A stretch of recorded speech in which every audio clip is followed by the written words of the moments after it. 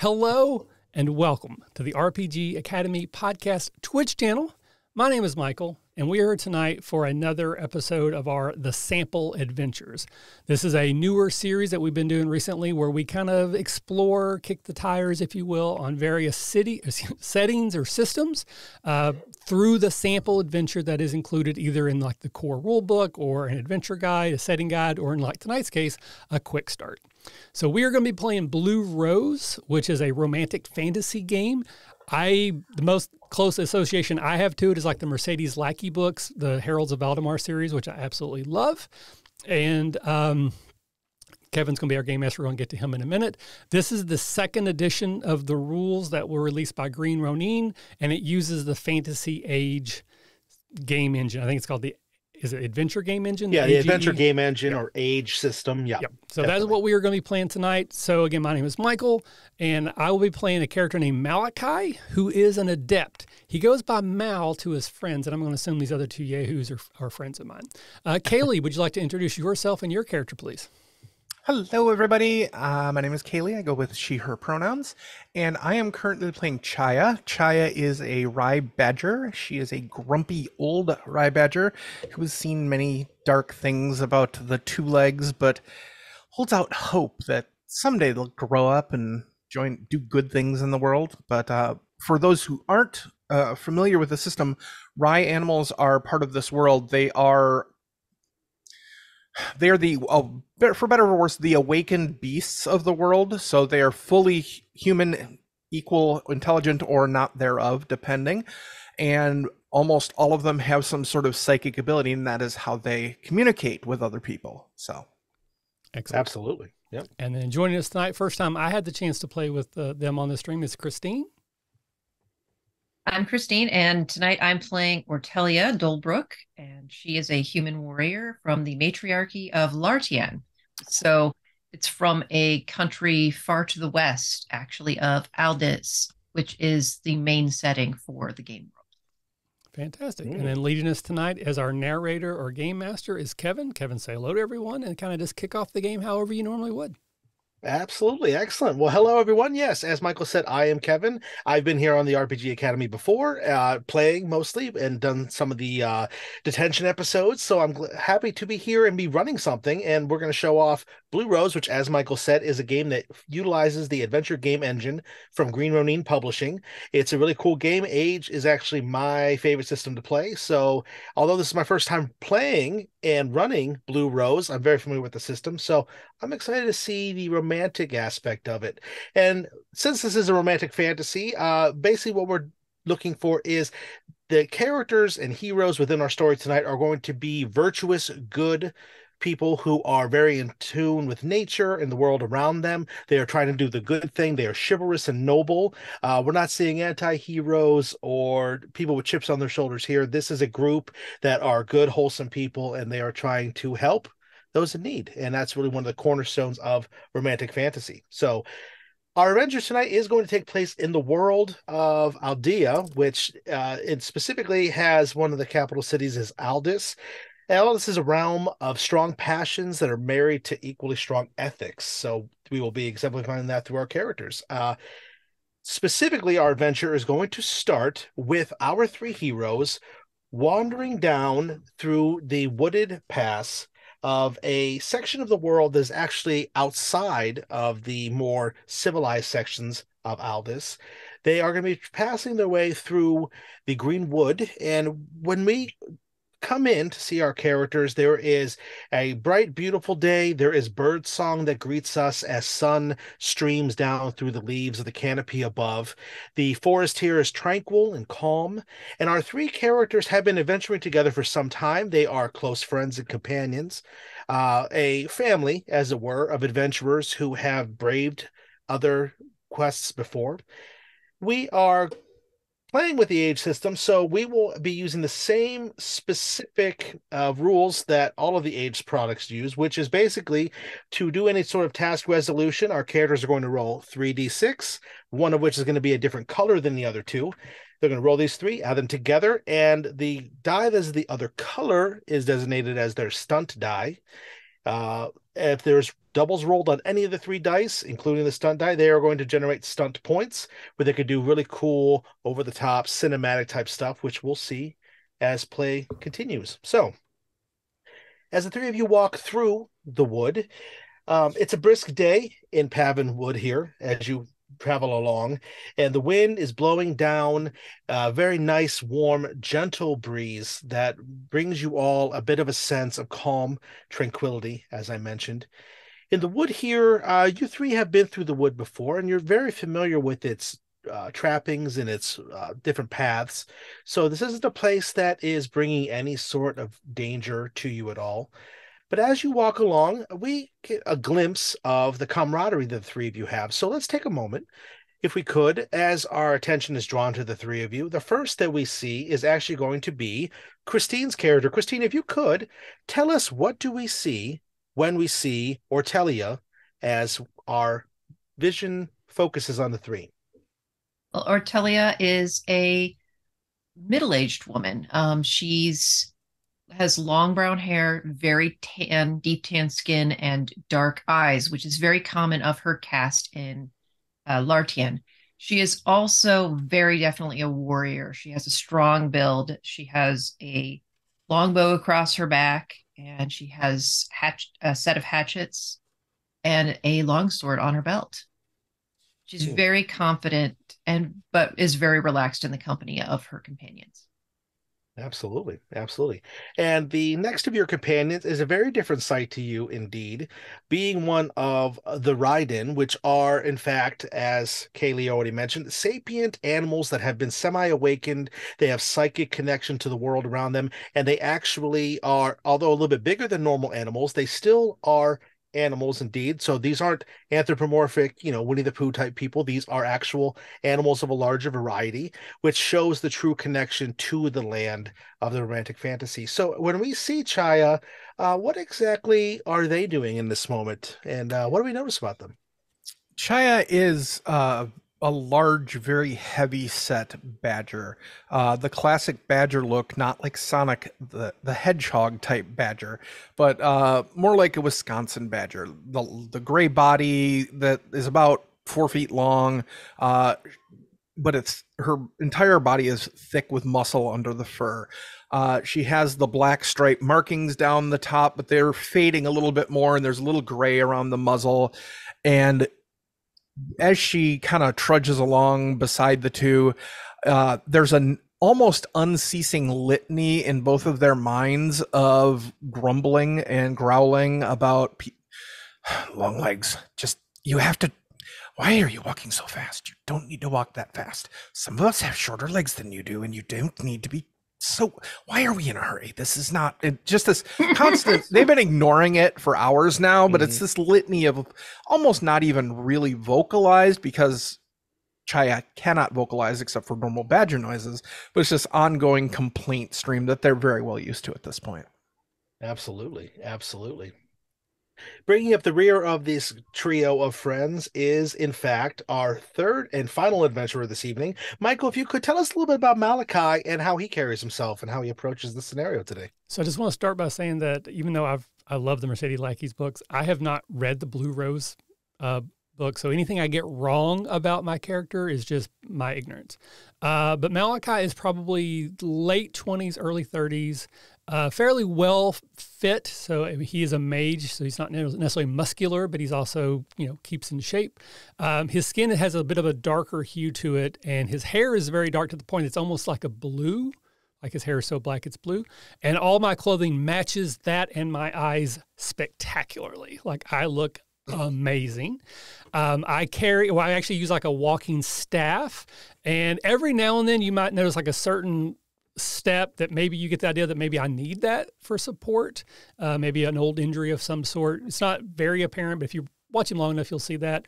A huge smile on my face. I love being in the woods. I love being with my friends, and I'm just using like bird call whistles. I'm just, and I'm just matching the bird song. And every now and then a bird will actually come out and like land on my finger. And even though we're not actually talking, though I do have that ability to do that, we're just sort of whistling to each other. It's not like I'm a Disney princess or a situation. Very good. Yeah, absolutely. And yeah, as I mentioned, the bird song around you all envelops you. It draws you in, and there's not a problem in the world that you all have as you take in the beauty and the majestic splendor of Pavin Wood. Up ahead, however, as you continue your journey, which so far has been rather uneventful, you ran into a couple of fellow travelers a couple of hours ago as you've been walking through. But now that you are deeper within the wood, it is going to be more naturalistic here. You don't have a lot of foot traffic, as it were. So you all notice in unison that a ways up ahead, there is a large animal that begins to step up out of some nearby brush just off the side of the road. As you see the creature come into the light, streaming from above, you see that they are a larger than normal wolf. They have grayish white fur that is majestic all over their form. They have a deep, piercing yellowish green tint to their eye. As they look around, they see the three of you specifically, and they wait for a moment. And as you draw nearer, they stop and they actually sit down on the road regarding your gradual approach, almost as if they're waiting for you to come closer. Clearly, this is no ordinary animal.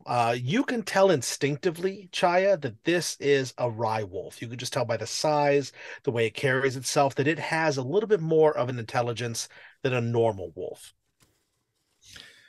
What would you three like to do with this? The grumpy rambling cuts off. It's like, Yeah. nobody I know. It's just because I'm old doesn't mean I know everybody in the world. But Oh, but you're the one that can check in with them. So I mean, you can check in with them too if you were a little more open-minded. And Chaya will actually reach out with psychic contact and do the equivalent of the polite knock that is, "Hey, can I talk to you brain to brain?" Sure, absolutely, absolutely. Let's go ahead. Let's make our first roll of the evening. If we could, Chaya, let's have you go ahead and roll a. Let me get my list of skills in front of me. I thought it was on the back of this DM screen, but I don't see it. Nope, I'm off to a great start, y'all. Go ahead and give me a Communication psychic. Yeah, communication. You know what? That's even better. Communication psychic for me, please. So you're going to roll those 3d6. You're going to add those up. You're going to add your score in communication. If you have the focus of psychic, you add a +2 to your roll.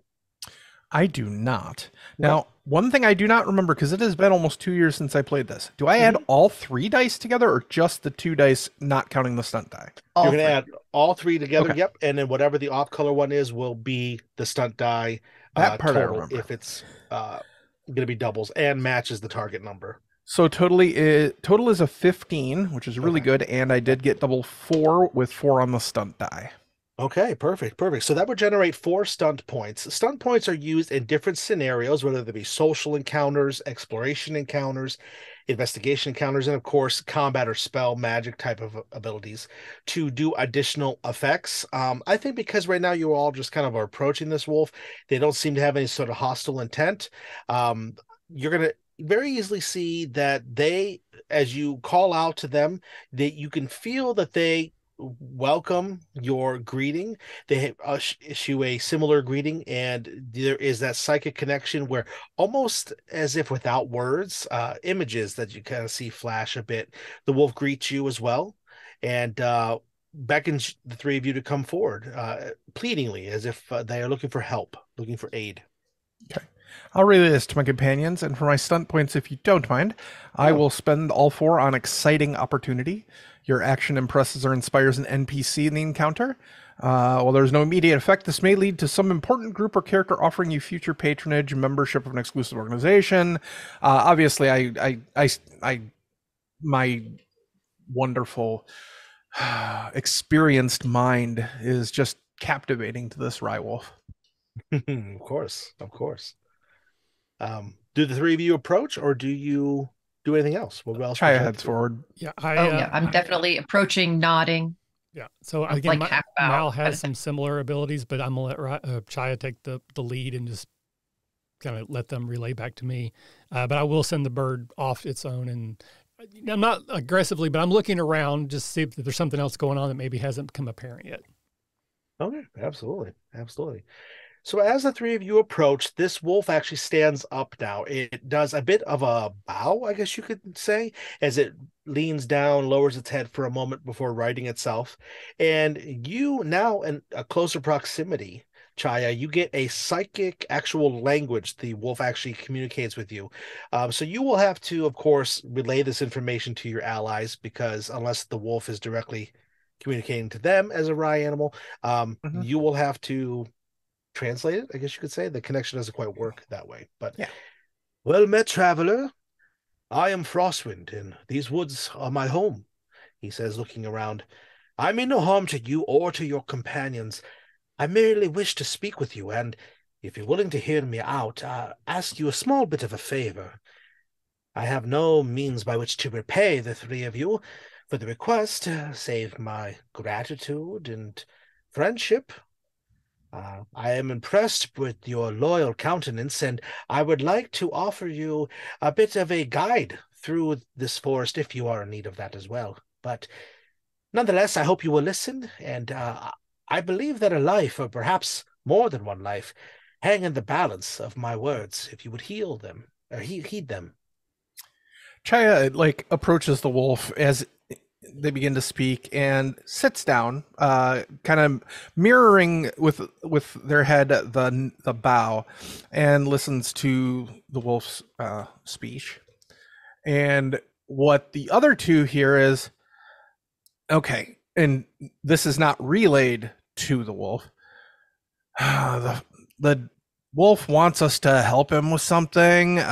Somebody's in trouble or something. He's got no money to pay us, but it'd be a good deed. And I mean, that's what you people like to do, right? So we should probably help him. Yeah. Well, it's a Rhyden. We should be assisting. And these are his woods, so he hangs out here. It's never a bad thing to make an ally amongst an area you're not familiar with. Oh, and he said he could give us some guidance too. So there is that. Yeah. Mal has a big smile on his face. This is like a quest from a storybook. This is amazing. Someday, Mal, we're actually going to find something that doesn't make you happy. Challenge accepted. Absolutely. Chaya turns back to the wolf, saying, my boon companions are interested in helping. It took a little convincing, but they are stout of heart for two legs. Oh, excellent. Excellent. Well, he sits back down on the side of the road. He motions with his head for maybe the three of you to step off the road. You can see that out of the brush that he stepped out of, there's a couple of logs and different stumps here that could be easily make for chairs if you want to sit and rest your weary feet for a while. You've been traveling for some time, so that might be to your benefit. Yeah. Mal will take a seat and stretch out his left leg a little bit, kind of like as if it's a bit stiff. Okay. Definitely take a seat. Still keeping an eye on the surrounding area, just force of habit, but sure. Yeah, I think that's perfectly fine. Yeah. Frostwind looks up to the three of you and he says, my friend, Greymane, recently came to me with some troubling news. While wandering close to the nearby village, for indeed closer than probably was wise, she stumbled across a human youth who was gathering mushrooms. She said that the boy had a furtive, wounded look, almost as if he had been wounded in his spirit rather than his physical form. She believes that she felt the stirrings of the Rhy bond within him. When she attempted to draw nearer, an older human with a stick came out and chased her away under threat of violence. They grabbed the boy and, yelling quite furiously, ran off into the wood back towards the nearby town. She ran. She was frightened by the sheer violence at display of this man. And since then, after she returned, she got her bearings about her. She told me that she was troubled and restless in the days after. I suspected that she wanted to go back in search of the young human, but I counseled her against this for the fear of additional violence or perhaps danger from the nearby town. You see, we wolves are the sorts of animal that a town like that would perhaps think are being hostile towards their livestock, so I told her it was the best case to simply venture back. But she typically heeds my advice, but I have not seen nor scented her in several days since then. I believe she returned to look for the boy. I would go to look myself, as I said, but we would be drawing upon hostility from the town, them thinking that perhaps we are, again, a danger. The three of you, perhaps, could look in upon this and try to locate the boy or my friend to make sure that no harm has befell them. I fear the worst. So I ask you three kindly, would you be willing to go to the village and try to find out what has become of my friend Greymane? All right. Let me run this by the group here. I don't see any problem, but you know how two legs are sometimes. And Chaya kind of switches channels, these two. Okay. So I forgot his name already. It's Frosty something or other. But he has this friend who's also a wolf named Greymane. And I think that there was a kind of a nascent Rhy bond forming with this brat from a neighboring town. And the brat's parents came along, got all angry, shook sticks at Greymane, ran her off.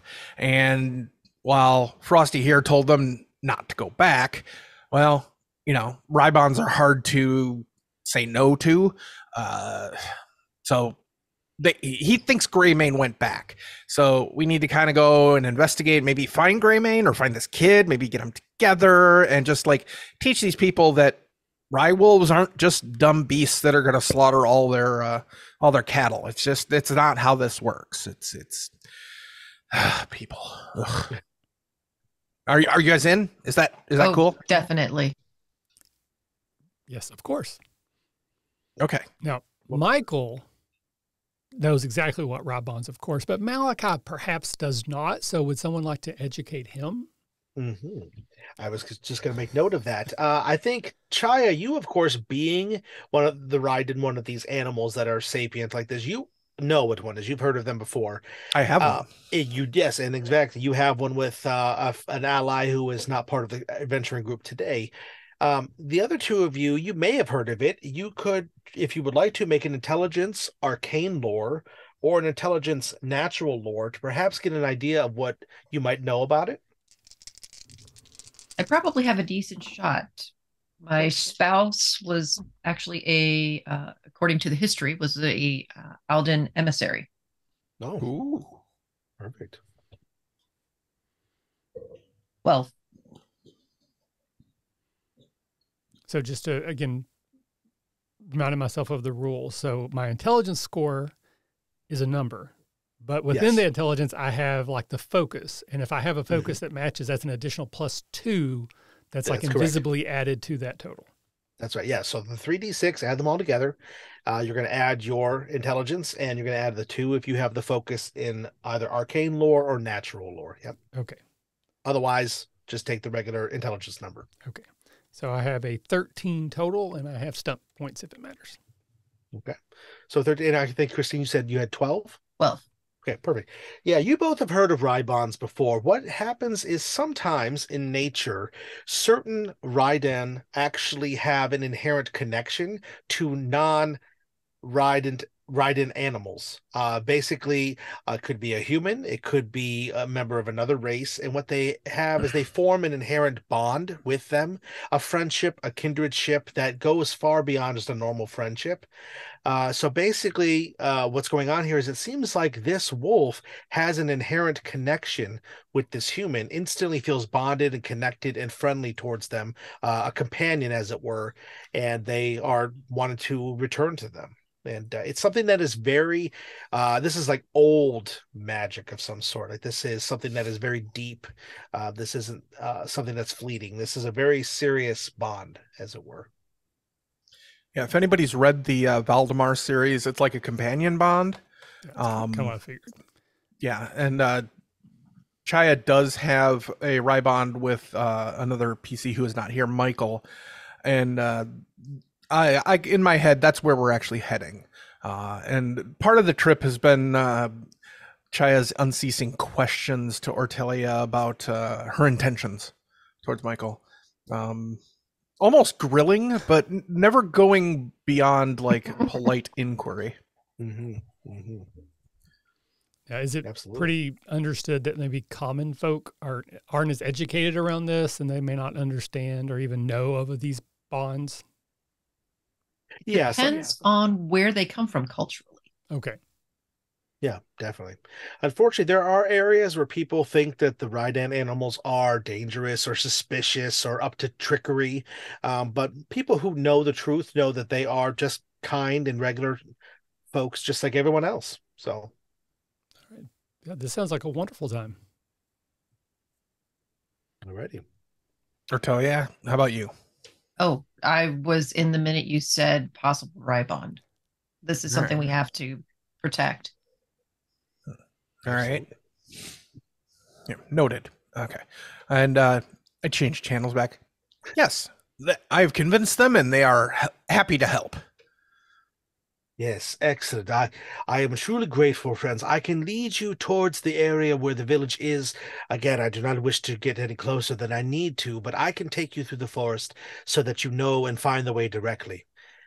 Is there any questions that you might have for me as we walk along? I'm versed in the woods and how the things go on here, and I can perhaps give you insight.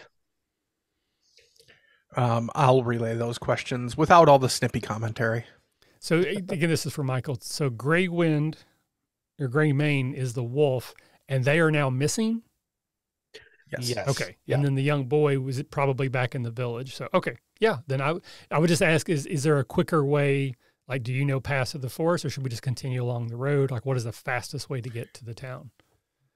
Yes, if you are willing to keep up, I know paths through the forest that would get us there quicker, and it would not take quite as long as going through the road, which would take at least the rest of the day. I can get us there in just a few short hours, and we can get there with time to spare. We'll give you time to perhaps rest if you need it, and to ask about inquiries there. I will look to my companions. The traveling through the woods directly would be a little bit more tough on me, but I actually have an ability called enhancement I could use to like enhance my dexterity to make it easier with my legs. So if they are willing to do it, I'm willing to do that so I can keep up. Whatever works best for you. Up to you. It's an adventure. I say we adventure. All right. So I'm going to make maybe more birds will come and, perch on your fingers and make you even happier. So I'm making a willpower test. I think. Yep. Mm-hmm. Ooh, nice. No stunt points, but I rolled really well. That's a 16, which gives me a +2 to my dexterity, which make it a 4. So I've basically given myself this leg wound, so I've now counteracted this roleplay thing I gave myself. So nice. It's always good to just pull the rug out from under yourself, Michael. Very good. No, exactly. Absolutely. Yeah. So, so the three of you you follow Frostwind into the forest proper. You start going into the foliage, and there's a bit of a winding path that juts back and forth between different areas of it, but it's not dangerous. It's just the way the forest is. It's natural overgrowth here. You can see the Frostwind is very respectful of not making sure not to break any branches or knock anything down. Nature is, reserved and revered in this area, so he's making sure to do that. I'll do my best, but I ain't promising. Oh, always follow the lead of the ride-in. There we go.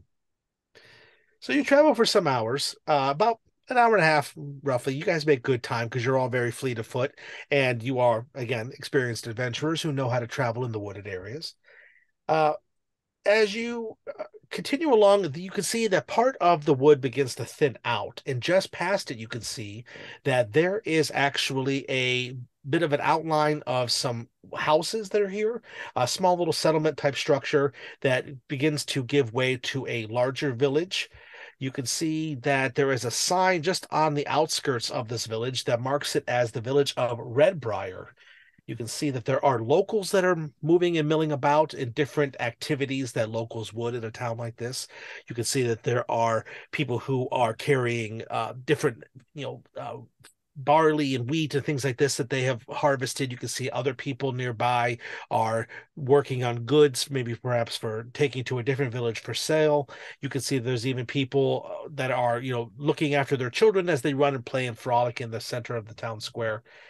You can see that there's smokehouses that are about too. There's a really tasty and delightful smell of smoking meats that assails the three of you, and you realize that it's been most of the day since you've eaten, so perhaps that might be something to look into as well. But you can see, though, that although all these people are going about their business and enjoying their lives out here, there is a little bit of an unease, a pall of, I don't want to say darkness, because that's not quite what it is, but just a certain level of worry that's over everyone as you begin to approach. And as you approach in, you see that further into the center of the town, there seems to be some sort of commotion, some sort of hubbub. And as you begin to step towards it, Frostwind will actually say, "I will take my leave of you here.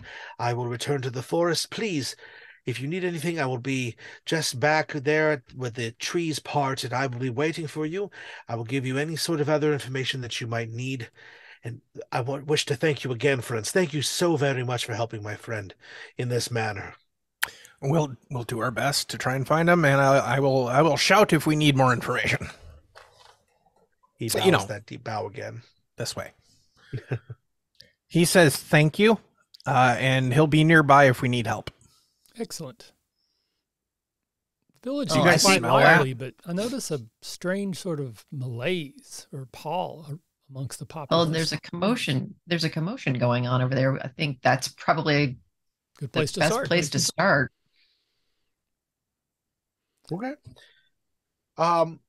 How do you all approach it? Do you just go right in there? Do you have a sort of way you approach new towns? Well, I was going to ask, since this village, like, we're making some assumptions now that perhaps they don't understand the rye bond. How are they going to feel about an oversized badger hanging out with us? Like, is that cool, or should we like? I was actually going to ask, since I've traveled a lot, since I originally come from farther out islands, can I tell from the dress, the style of building, where these folks are, their ancestry would come from? Like if they're from a particular other country other than Aldis. Yeah, I see. I think initially you could definitely tell that they are from Aldis, but if you'd like to, you could perhaps do an intelligence cultural lore check to maybe see if there's maybe sort of other information that you might glean. There's nothing on the initial glance that marks them as strangers to this land, though. 12 with doubles. 12 with doubles. Okay. You can definitely tell that, yeah, they're definitely Aldis, but it seems to be that it's a few generations removed from maybe some other area. There's just enough of the way the houses are built that looks a little bit off. It's not concerning. It just looks a little bit different, something that you guys weren't expecting. But it doesn't seem to be anything that's out of the ordinary, other than just a little bit of, the shingles might be cut differently, or the windows might have a different type of trim on them that's really doesn't quite fit this area. So nothing worrisome, I guess you could say. Don't see anything that would be immediately negative about Raiden, but this is Aldis. There's so many different people here. There could be some people that have something against Raiden or just don't understand them. Well, we'll have to deal with them one way or the other. This is true. Whatever that is in the smokehouse, though, smells delicious. We should definitely get some of that. Yes, that's high on the list. All right, and then one more question for Kevin. So I have some abilities, psychic abilities, both with animals and people. I know I can make contact and read surface thoughts. Again, don't know the Blue Rose very well, but from like the Valdemar series, it's generally kind of looked down upon to do that unless it's like a dangerous situation. So is it like cool for me to start reading people's minds, or should I not do that? I think inherently, kind of getting an idea of people's surface thoughts or emotions isn't necessarily a problem. You could maybe say that trying to fully probe into someone's mind and maybe even trying to control their mind would be dangerous, but you don't really do it that way. You just do it to have a way to get a better grasp of dealing with people. Typically, the ride-in this area and people having type of that psychic connection is not frowned upon. It's not like it's not going to make you a pariah of the town or anything like that.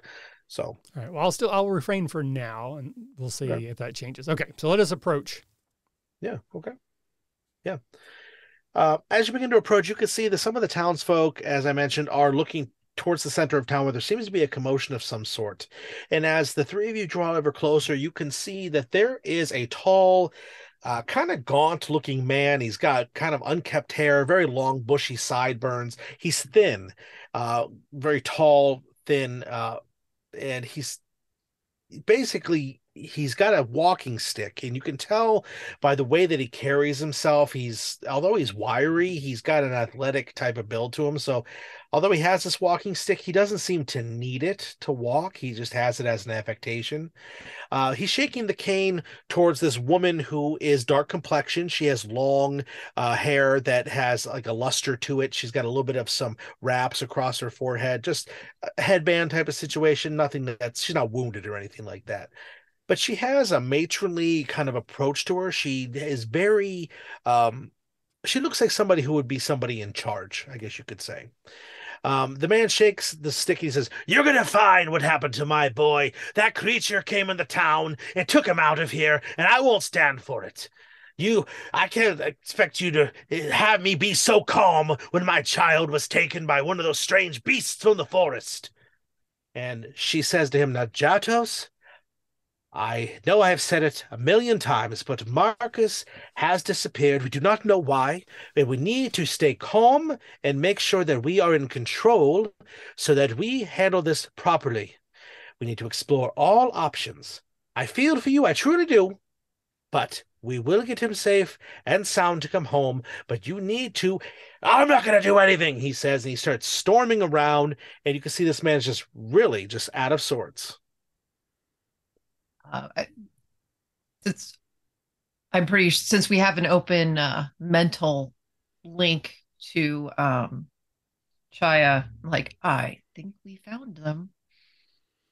Yeah, and we found the most exemplary example of humanity that could ever walk Aldous. I mean, just... But it sounds like the boy's missing. So have they run off to try to find their wolf? Or are they being held? Greymane found the kid, then, well, they probably are dealing with the Rhy-Badger right now. Well, so they may be holed up somewhere nearby. Hopefully.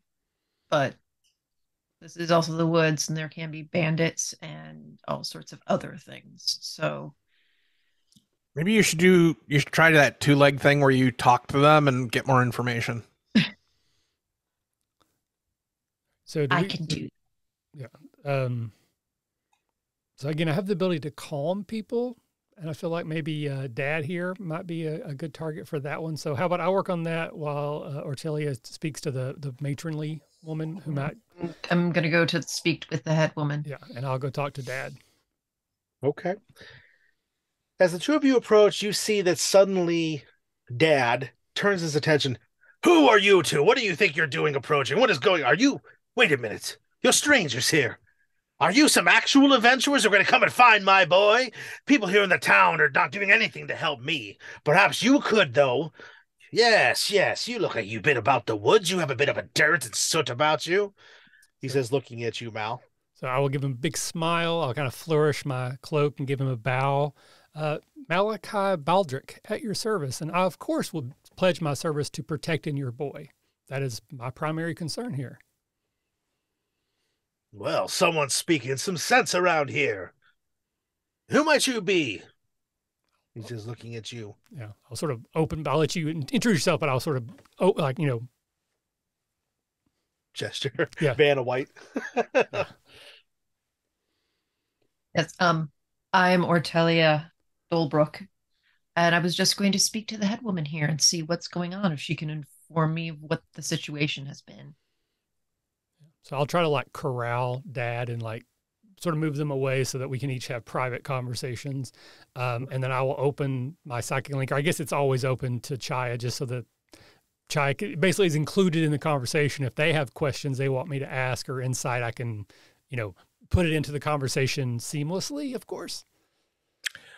Chaya's going to attempt to remain unnoticed and possibly find out what that smell is. Pay no attention to the badger over there. Absolutely. Alrighty, so let's go ahead. We'll start with you, Mal. So as you approach the gentleman, you pull him aside. Again, he is worked up. You can tell there is just rage billowing out of this man. You could tell. He says to you, "I can't deal with this woman. She's in charge of the town, but she has no brains about her. I've told her time and time again, my son just wouldn't run off. He's an obedient, good lad. He knows his place. He knows I need him at home. I need his help bringing in the goods, the crops. He knows not to run off. I tell you, it was that darned creature. It came here, it absconded with him, ran off into the wood with him." All right, so I'm going to attempt to make a psychic contact and then use my calm ability to bring them down. Okay. So it looks like psychic contact is a minor action, which I can do, but then once I have that connection, assume they don't oppose it, I can use the calm action. So psychic connection, minor action, the TN is 7 or greater based on familiarity. And I'm looking at the chart and it doesn't make a lot of sense to me. The modifier is 0 if they're present, and then it goes up if they're like very familiar or somewhat familiar. Basically, the further away you are, the least familiar you are with them, the harder it is. Yeah. So if you're like face to face with someone, it's easier than if they're like in another city. Gotcha. Okay. I was, because I wasn't sure if I almost feel like the wording familiar is a bad word to use there. It should be more like how close we are in proximity rather than. Well, there's two pieces to it. Because it depends on how well you know the other person, but also physical proximity. Right. So that's why I'm having a hard time because present means it plus 0, but like slightly familiar, I don't really know this dude. So is it the plus 0 present or is it the plus 7 or plus 10 slightly familiar? Because it's like I'm on both sides of that spectrum here. Because it's 7 plus whatever modifiers you think it deserves. Right. There's basically different factors that can all apply, stack as it were. You can add on to the difficulty of the target number to try to make sure that this happens. I think right now, because you are coming into here, you're strangers to this town. You can tell he's a bit hostile. So although it starts at 7, I think we're just going to make this a 9 because he's already a little bit difficult. So you have to roll basically 9 or higher to succeed. I got 14 for the psychic contact. No stunt points. And then once I have that, I can use it's a major action to do the calming, which is an opposed roll against their willpower / self-discipline. Okay. Perfect. Okay. I'm also rolling the 3d6. Going to add together. Plus. Okay. It's going to give me a total of 11. So I got a 19, but no stunt points. Okay. So you reach out by beating the target number. The ability works. You feel the flow of the arcana, the magics, I guess you could say, channel through you. You connect with the man's mind, his spirit, as it were. There's a bit of a calming presence that you kind of just slowly ease into him. And there's a moment where he continues his rant. I told her that it was, he just kind of gets a hold of himself. You see, he wrings his hands together. I'm glad I have somebody to vent to. You're a fellow traveler, and you seem to be somebody who understands what I'm saying here. So, just what? Thanks for just letting me speak to you for a moment. Of course, feel better already. When you're nervous, I'm sure you're concerned about your child. You want nothing but the best for them, and they're gone, and you're worried, and you're wanting more help than you get. I can clearly understand you're being upset, but these people are wanting to help you, as am I, my companion. So why don't I get some additional information and we will certainly look for your son. So I'll go through what's your name? What's the boy's name? Is there a partner, a wife in the picture? Any places they like to hang out? Like, is there a cool rock by the river that they go to sometimes? So just trying to get all the information I can, specifically like the name and if have any known like hangout places. Right. Yeah, so this gentleman tells you that his name is Yatos Irtano, and he basically is a local here. His son is a young man whose name is, is Marcus, and he tells you that the boy is approaching his 10th summer, so he's relatively young. He would know that he's smart enough to know not to venture out, to go out into the woods. The woods can be dangerous as far as this man is concerned. You've been through the woods. You know they're not dangerous. There are dangerous things that reside there, but the woods themselves are not inherently dangerous. But small town thinking this man seems to have. But yeah, he tells you that several days ago that there was a wolf that skulked about and snuck up on his son and attempted to eat his son while his son was picking mushrooms. Luckily, he chased the beast off and he brought his son back to be safe. And luckily, he hasn't seen the wolf again or had anything. And he's had people looking. He's made sure. But luckily, everything was okay. But his son just disappeared. When he went to find him yesterday morning, he didn't know where he was. So it would seem he disappeared during that night before. And this seems to line up with when Frostwind told you the last time that he had seen Greymane. Okay. So I'm not going to confront Dad right now with his ignorance, because I don't think that's helpful, but I'm just going to keep like manipulating my words. Like, I'll do everything to protect your son, whatever your son needs. I'll make sure your son is unhurt, not necessarily saying we're going to take the wolf away or anything like that. Just trying to ask him where the kid last was. Yeah. So where did you last see your son, and where did this encounter actually happen when you had to drive off the animal that was nearby? Well, the beast came up. It was on the western side of town. There's a small grove where we picked the morels, and we were out there, and the beast came about out of the dark. It came up out of the brush, snuck up upon him, and was, like I said, going to snatch him up before I chased it off. And you know that off to the west was kind of the area where you came with Frostwind, so Okay. It's kind of like back the area you guys were just in. Okay. You didn't notice a patch of mushrooms when you came in, but it could, there's areas it could be in. Okay. And I'll do some subtle, manipulation here that, understanding, animal behavior takes years and years of study, and it's entirely possible that what we see might not be what we thought we saw, type of thing. But again, our concern is your son's welfare, and we're going to do everything we can to see that they're okay.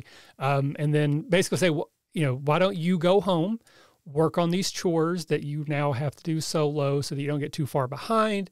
And as soon as we have any word, we will make our way to you. And I'll, I don't know if I'm connected to a house or anything, but I'll make him a pledge on, house Baldric that I will do everything I can, as well as communicate whatever happens.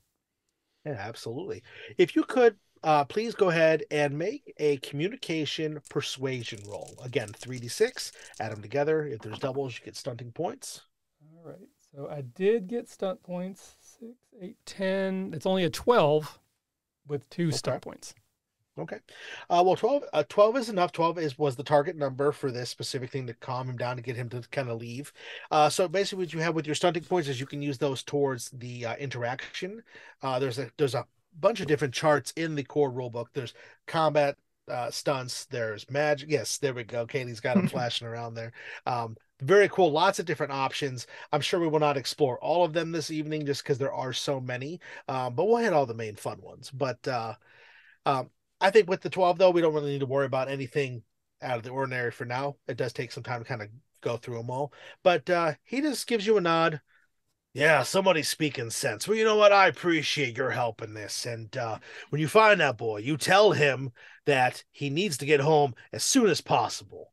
I need the crops brought in. My internet's froze for a second there. I'm sorry. So I don't know. Okay. But I think we're good now. So just carry on.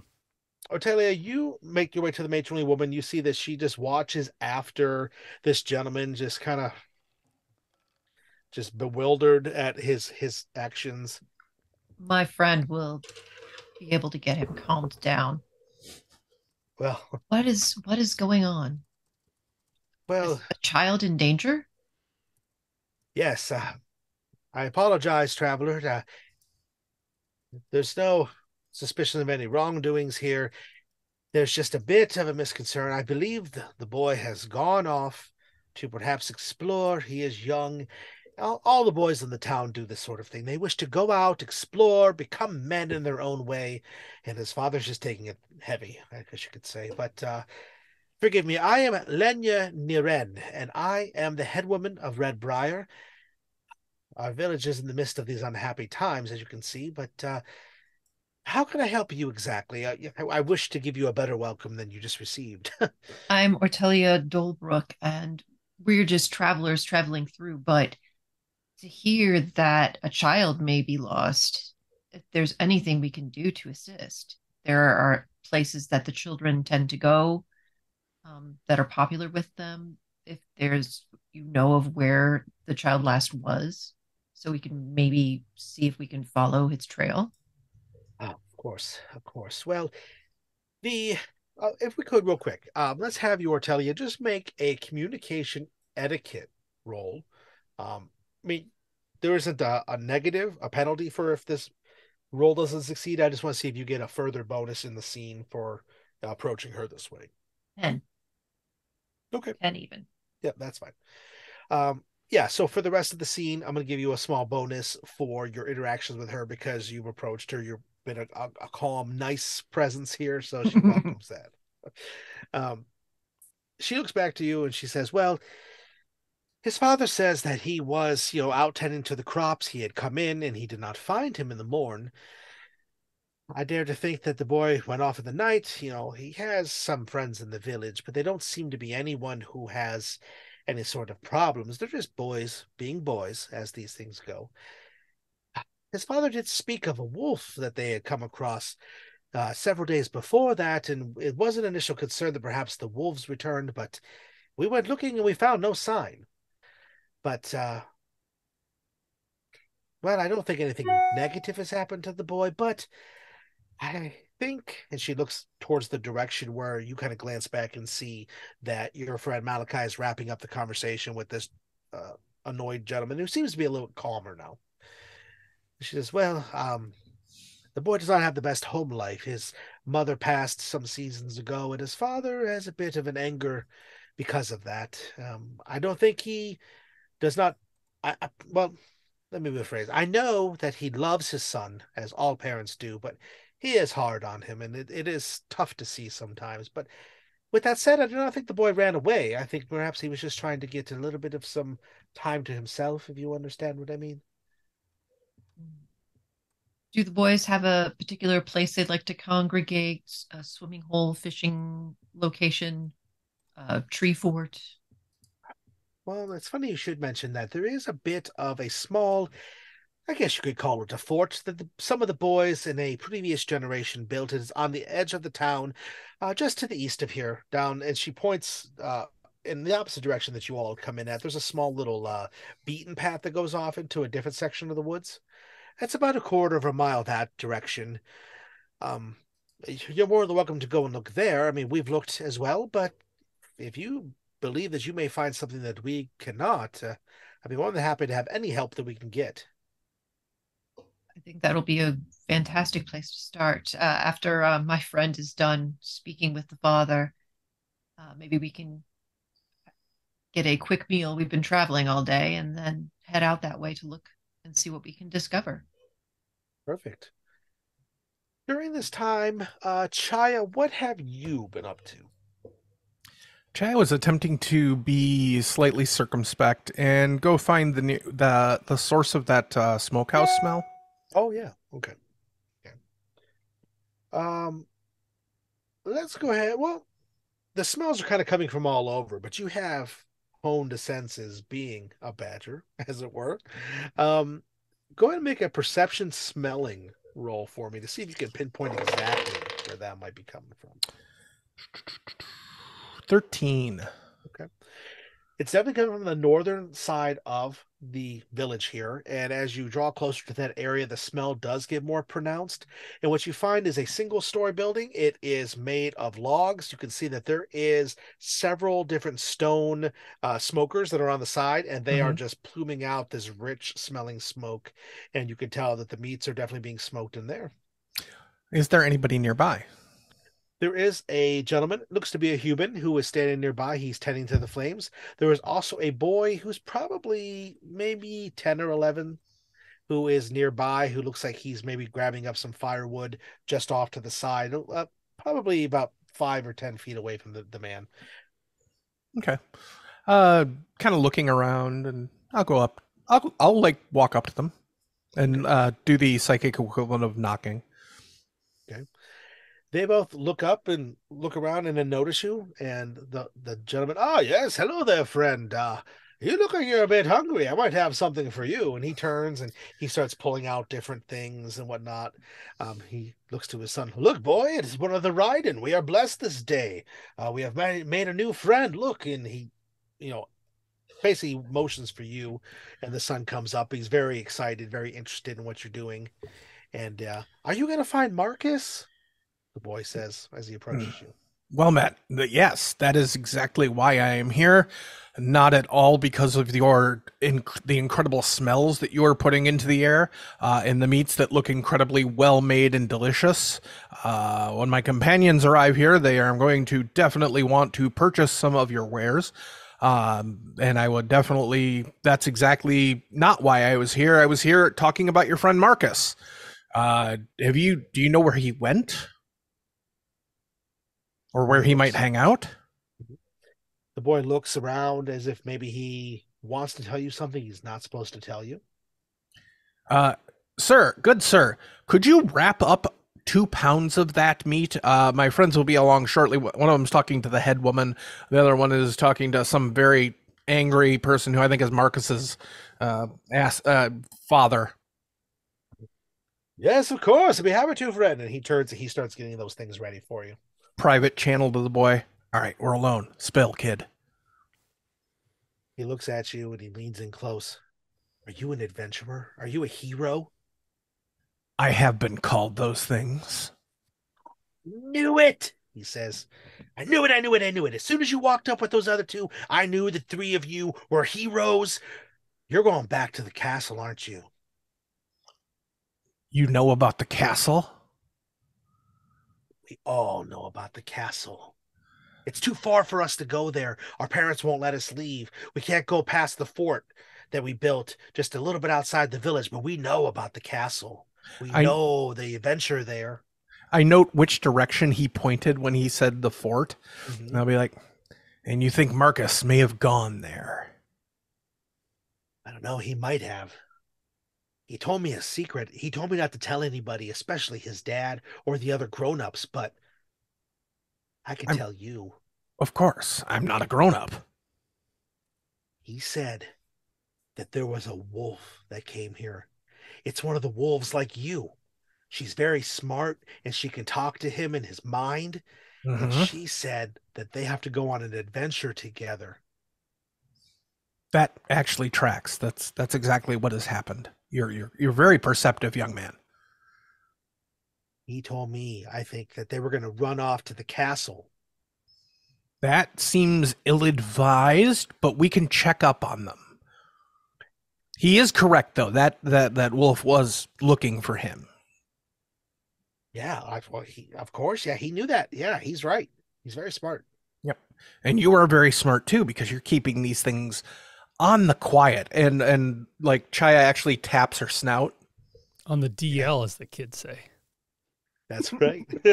Ugh, children. Ugh. Anyway. Relay to the other two. I think I have a line on the kid. Somebody come here and pay for all this meat. I'll be there soon. All right. Because Chaya has like a couple like slings on them, like almost a bandolier with a couple things, like a small pouch, but she lacks really fine control to handle a lot of money and things like that. But there's some basic supplies that she does carry, but most of the supplies are carried by her people with hands. Oh, yeah. Thumbs are useful. Mm-hmm. Thumbs are useful. That's why they give you 2. Hey. That's right. He's got 2 thumbs and opposable thumbs. That's right. Yep. As soon as I finish with the head woman, I go and take care of the wonderful smelling meat. Yes. Mm-hmm. Snacks.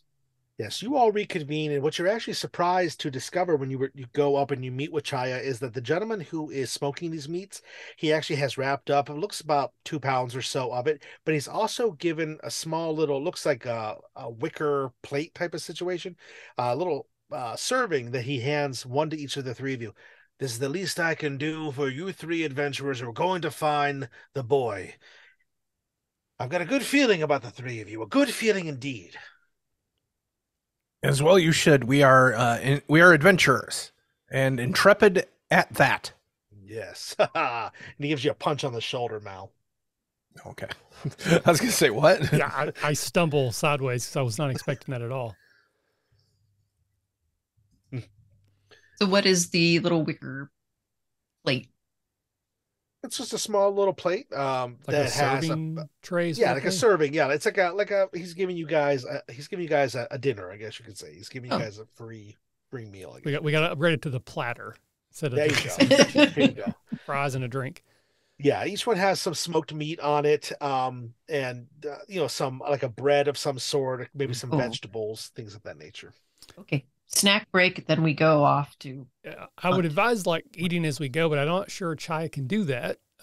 So we will set long enough for Chaya to eat, and then if I'm not done, I will. Yeah, Carry it Chaya along. is already eating. Okay, so it won't take long. So we can kind of reconvene, and I will assume that we've all communicated to each other. So it seems like there are people in this village who are very aware of the Rhy-Bond, but Dad's not, or he's prejudiced against it. So I think we're going to have to be cautious about that. So not only do we need to make sure the kid's okay, but reintroducing the new bonded pair back into the village is going to take some delicacy. Mhm. It sounds like the dad's just a closed-minded idiot. Probably turned that way because the death of the woman that was his partner, and has been taking it out on the kid. We should make sure the kid's going to be okay coming back here. Otherwise, we could take him back to Aldous. Maybe they would have a place at the college. Certainly Possibly. something to consider. But let's find the pair first, and then we will worry about those details. Kid said that the castle is that way out past their fort. Mhm. And the head woman told me about the fort. So I think that's the best place to start. So not surprising, Dad's the least educated about what his kids are doing. Right, I'm really not surprised. Alrighty. So after a quick little rest where you all eat, and it is delicious, very well prepared food. He praises upon the smoker. Oh, absolutely. Absolutely. Yeah. And the three of you make your way off towards the Eastern Trail that the head woman had pointed out to you, and you make your way out there. You travel for about a quarter of a mile, and as you travel again through the serene forest, you eventually come to what looks like a small house, I guess you could say, but it has an open roof to it. It's kind of ramshackle looking. It looks a little bit older, maybe at least 40 years or so. It looks like something that children built to play in, a small little house. But it's seen somewhere because it's been out in the woods, uncovered, but it's still sturdy. And as you approach, you can see that there is on the one side of it, there looks to be a blanket of some sort, a quilt, I guess you could say, that is hanging over a semi-missing part of the wall. Apparently, this passes for kids repairing it as it falls apart over time. But what do you all want to do? I definitely want to search around and inside the fort to see if I can discover anything. Okay. Alrighty, let's have you go ahead. Let's make you do a perception.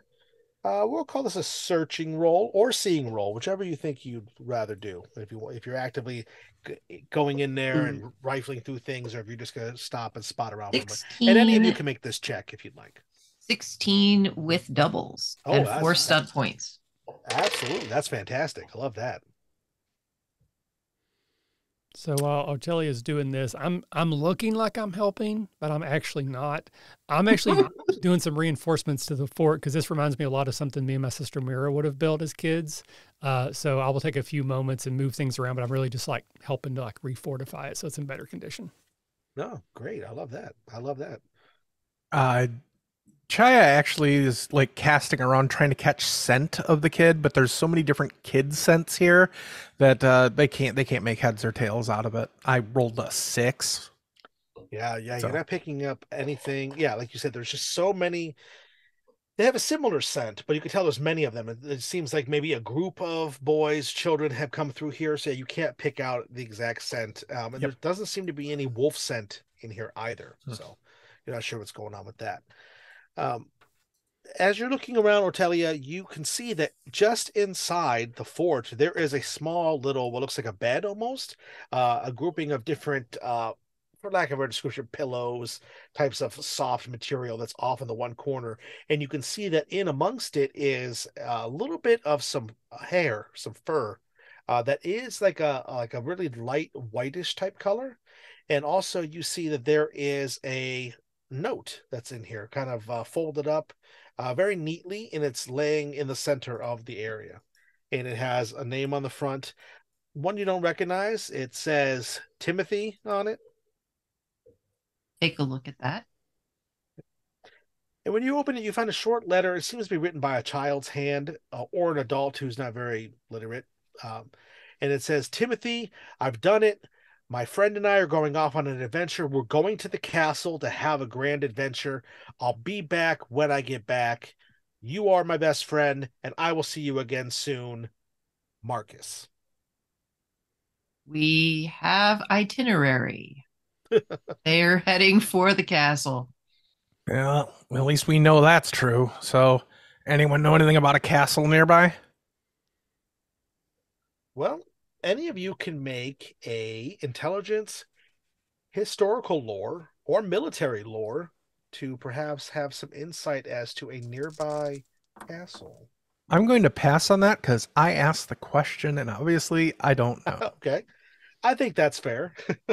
Okay, so my roll was 14, but I got 2 6s. Oh, wow. Nice. Nice. Love that. So my total was 14. 14 with 6 stunt points. Okay. It's got me beat, so I'll just let Ortellia take this one. Okay.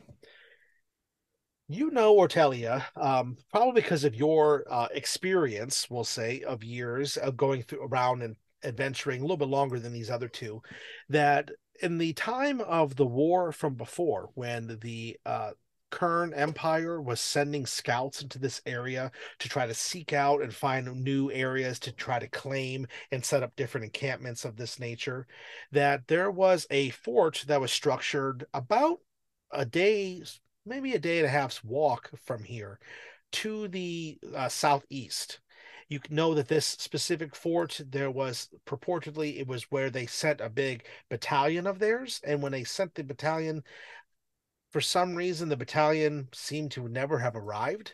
But before they went to investigate and look into it, the war came to an end. And so they just kind of left it and forgot about it. I relay this information to the other two. I kind of remember something similar. I rolled pretty well, but yeah. Didn't have as much clarity around it as you did. Oh, yeah, I'm sorry. Well, and is there any stunting points you would like to use in this moment, Ortellia, for additional information or anything with your exploration stunts? Well, she's thinking, you mentioned earlier that Chaya couldn't pick up wolf scent, but if we have wolf fur, could we like try that again? Like specifically here, sniff this? Yeah. I don't know. Again, I don't know how much badgers are like bloodhounds, but I feel like that should give us something. I think it's worth a roll for sure. Well, now that I know which direction the castle is, I'm going to focus my attention on that area. I love it. Okay, yeah. Go ahead and make another roll for me. Again, this is a perception smelling roll. 14. Okay, yeah, that's a lot better than the 6 we had before. Yeah. Yeah, you do get a faint smell of wolf scent here. You get a faint trail going off in the same direction you all are headed. So this bodes well. I think I got him. It smells like wet dog. That's pretty much wolf, right? Sure, yeah. I'm trying to see one that necessarily makes sense for this. Well, you don't necessarily have to. I was just making sure you. No, I'm just saying you wanted to, because you had 6 of them. So yeah.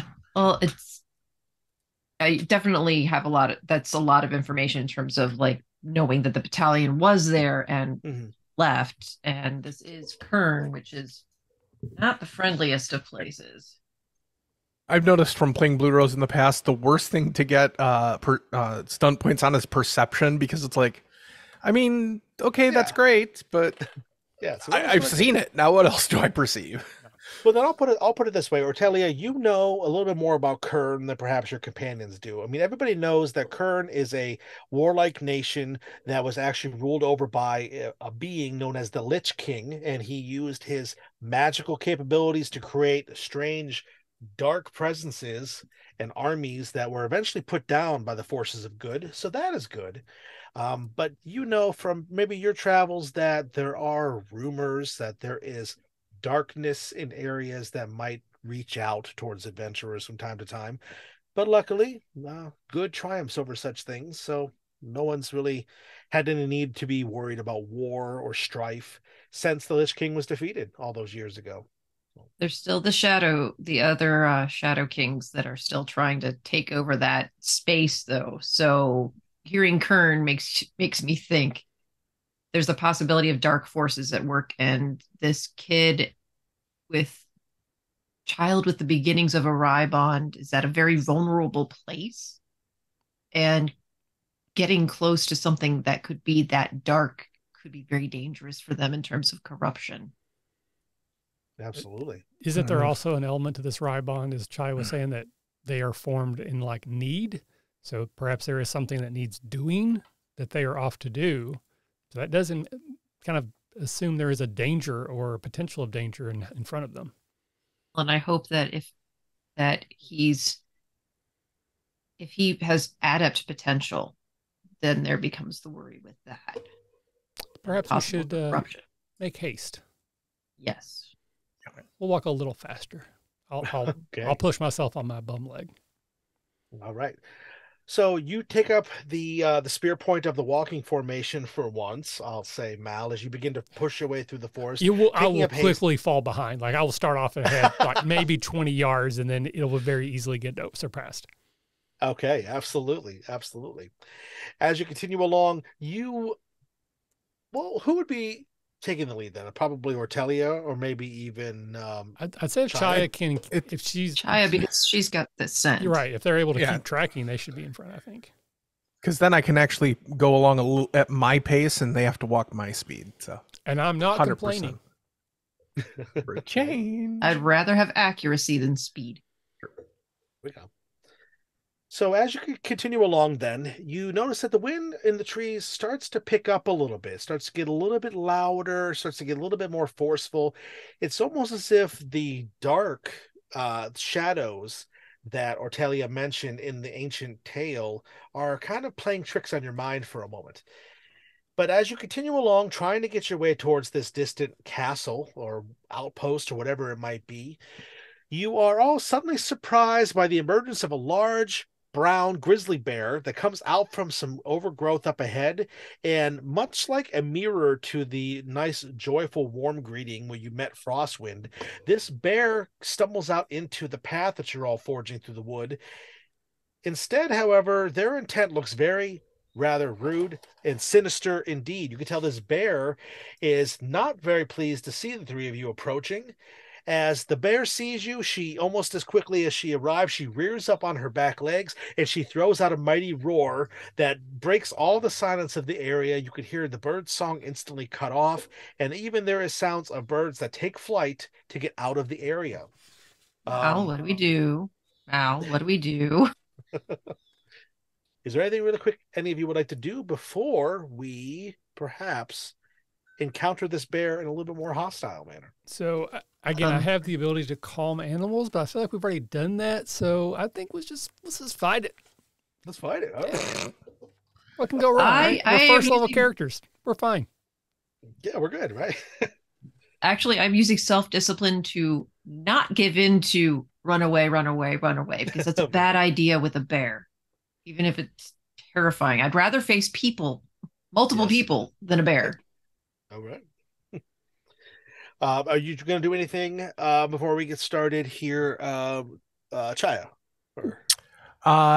Chaya will just growl back at it. Oh, yes. She loves that. I got a 16 on my self-discipline. I am not going to run. Yes, you are. Yeah, you are gritting down. You're kind of squeezing your hand together. Your knuckles are white, and you are not running. So, as the bear throws back and said, let's have everybody roll a dexterity initiative check, please, as it begins to snort and grunt and start running towards the three of you. Oh, boy. So that's a good roll. Just going down the order here, then. Malachi, what did you get? 16 with 5 stunt points, if that matters. Doesn't really do anything on initiative, unfortunately. It's another thing that kind of just, they're there. It's fine. It helps kind of break ties, I guess you could say. So 16, and Chaya, what'd you get? 17. Ooh. Ortellia, did you get an 18 to make this interesting? No, I got a 12. Oh, 12? Oh, yeah, that's okay. And Mama Bear here is going to go on a 14. Okay, so as the bear roars and begins to come charging in towards the three of you, Chaya, you are the first to react. You are one of the ride-ins, so you have inherent speed and battle presence about yourself because you are used to defending yourself against large, big, scary creatures like this. So what would you like to do to start this off?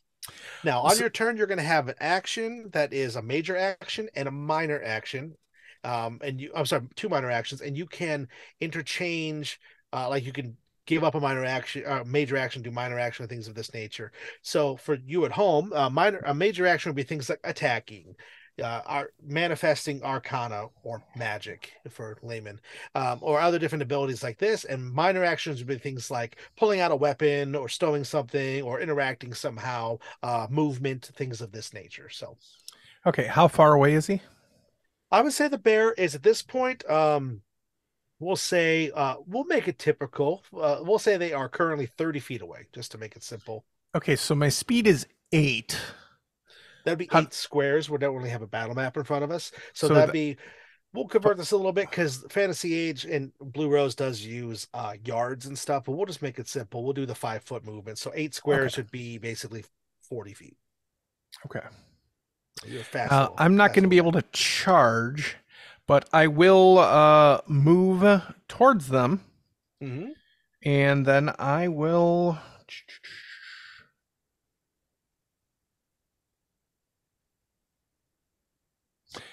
Yeah, this fits Chaya pretty much. I'm going to do an all-out attack. Oh, all right.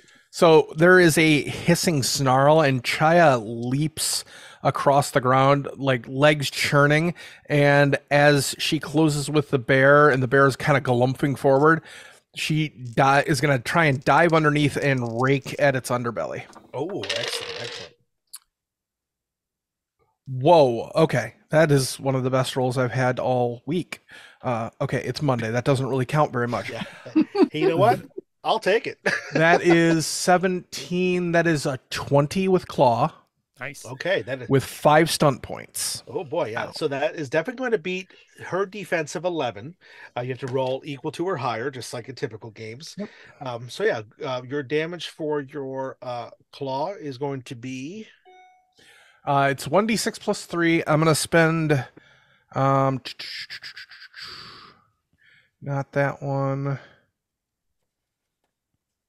Can't do that. Ooh, I could do that though. There's so many great options on these stunting charts. It's really the bread and butter of the system, and it's you just want to do them all. Okay. What is nice for folks at home, real quick, is you can use the points in a manner of, say you have 5, you could do 1 5-point stunt, you could do one that's 2, 1 and 3, so you can do multiple stunts. There's some stunts that let you use multiple points to sink into a single thing to make it stronger. We'll try to explain those as we play along. So. Yep. Since I have 5 stunt points, I am going to spend 2 on Pierce armor. So his armor rating will be halved versus this attack. And then I'm going to spend... Oh, poop. I forgot what the other thing I was going to do because it was going to be cool. Okay. Yeah, I'm going to do this. I'm going to spend 2 on knock prone because I went for a hamstring strike. I'm going to say I was going for the belly, but she was kind of coming up. So I shifted and went for the hamstring, trying to knock her prone. And then I will use 1 point on skirmish to scurry away after the damage. Okay. Absolutely. So I'm kind of just cheesing her off. 8 points of damage. 8. Okay.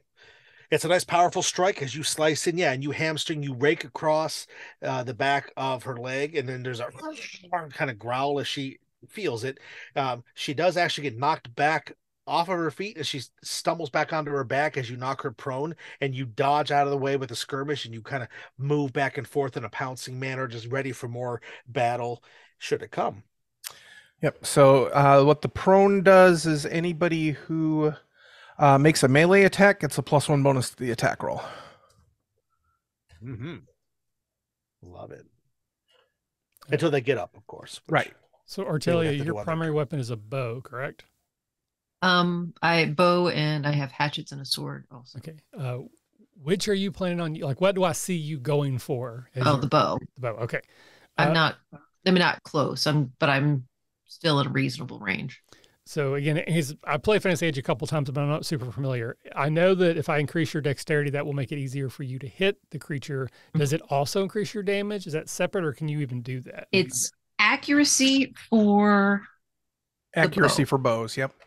So will that increase both 2 hit and 2 damage possibilities? No, because the damage is based on the damage. A different The damage score. comes from the bow. Okay. So I don't have a lot of offensive capabilities, and I'm certainly not going to try to whack this thing with my stick. So I'm going to start by increasing your dexterity just so that you're more prowess at this. So I'm going to try. I would increase her accuracy. Okay. The accuracy. Yeah, the accuracy is better because all of your attacks with the bow are going to be made with accuracy score rather than your dexterity score. Okay. Perfect. Okay. So then on the enhancement description, it says it says divine. I think it means divide the bonus between strength and dexterity. So I don't know if I can choose accuracy. It's a bow. I'm trying to remember. Hold on. You might get the damage bonus from dexterity. Sorry, I know I'm bringing this to a screeching halt. My apologies. No, you're fine. Okay. You're fine. Yeah, the attack roll for a bow is going to be your accuracy, and then damage is going to basically be a die type based upon the weapon. You do get a bonus if you have focuses on that, and also based on what it uses. So in this case, for example, being a bow, if you have a bonus to your accuracy, that's what gives you additional damage. So it seems weird. That doesn't seem like that would work. So... Oh.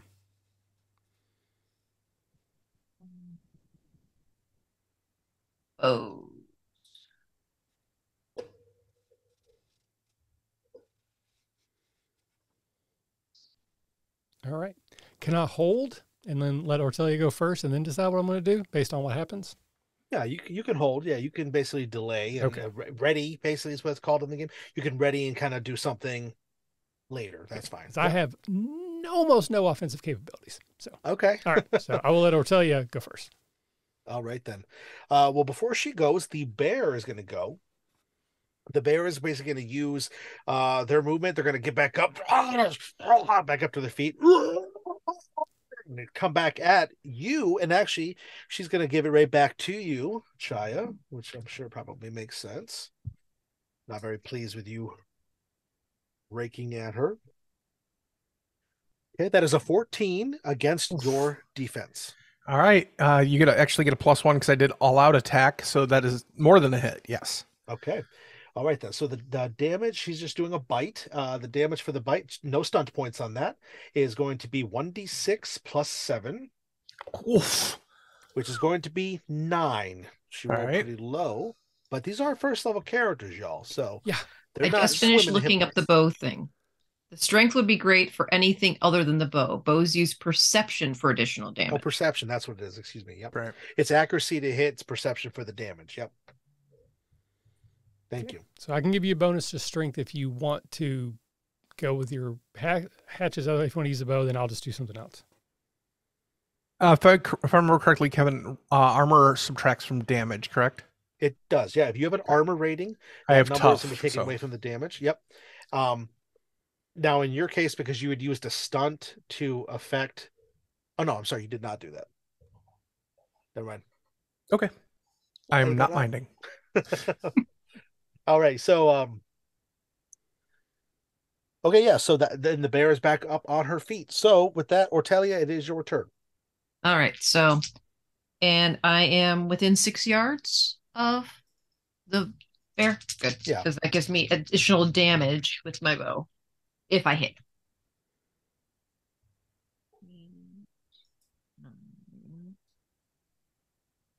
11. 11 hits her defense exactly. All righty. So get +1 damage. Ooh. 11 points of damage. Woohoo. Rolled a 6. All right. It is a powerful shot. You hit her right in the flank, and it spins her. She actually almost falls back down. She just growls and grits her teeth. You can see that she is quite angry at that. If she wasn't angry enough already, she's loving that. So, is that it for your turn then? That's it for my turn. Okay. Malachi, you are kind of readying your action. Did you want to release that now or just let the round kind of pass by? Yeah, I'm going to do something stupid. So despite the fact this is a dumb idea, I am actually going to end up hitting the bear with my staff. Having seen Chaya get sort of raked, I'm going to rush over and try to interpose myself between them to make sure Chaya is okay. And I'm just going to whack it in the head with my staff. Okay. All righty. That is going to be a fighting roll because it is a staff.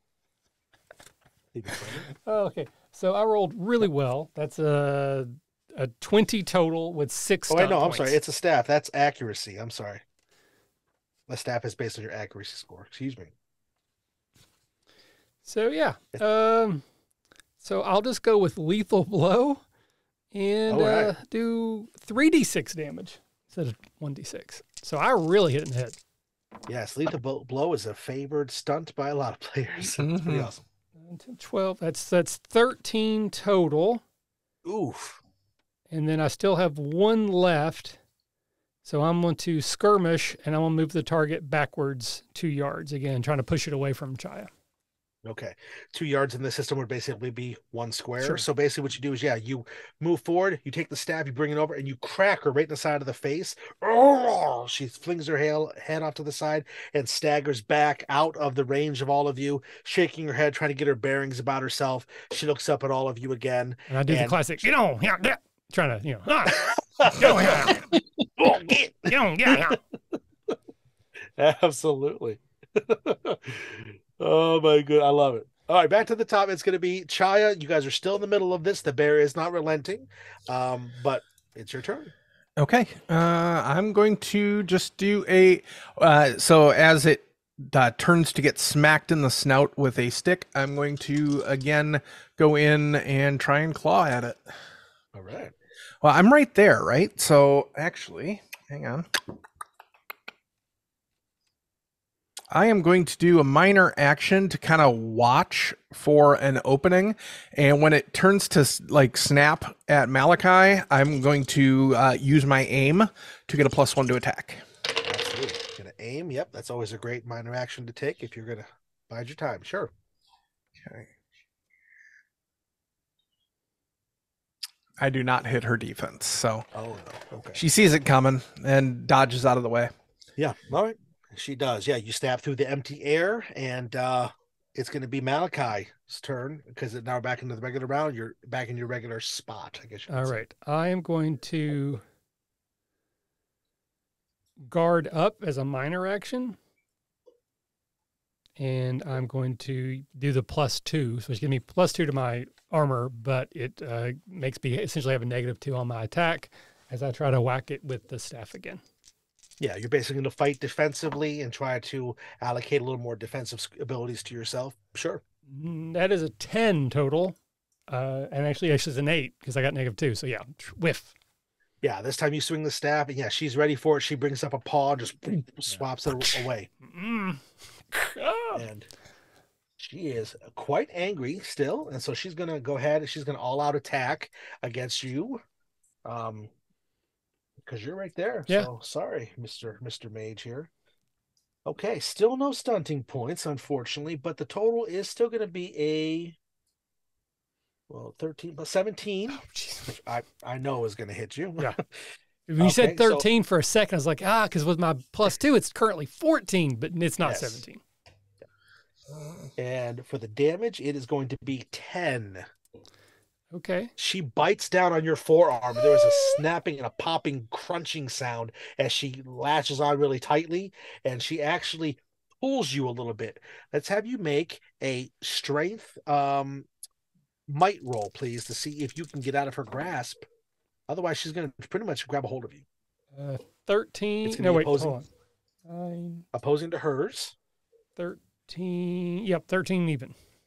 Okay, you beat her by 1 because she rolled really low. So, but you managed to rip your arm free, and it tears off some of your sleeve. And yeah, there is a nice wound there. Not my Your sleeve. outfit. Your outfit. Yes. Oh no! And Ortellia. All right, I'm going to aim to give myself a little bit of a bonus there. Absolutely, yeah. And You I'm focus. shooting aim the another. bow. Yep, you're still using the bow. Mhm. 15 total. Yep, that'll do it. And damage. And I'm still within the 6 yards, so additional damage. 5, 9, 10. Another 10 damage. All right.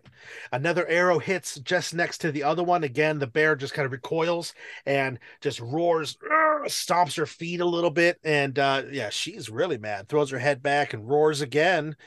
Chaya, you know that this bear, the angrier it gets, the more dangerous it gets. You have dealt with other animals. This one is not a ride-in, so this one is a bit more feral, a bit more animalistic. It's still an animal of nature to be respected, but right now it really, really, really wants to kill you and eat you all. So what do you want to do? I'm going to attempt to I'm going to go for the throat with my claws this time. Okay. Let's see. Hang on, that's combat stunts. I need actions.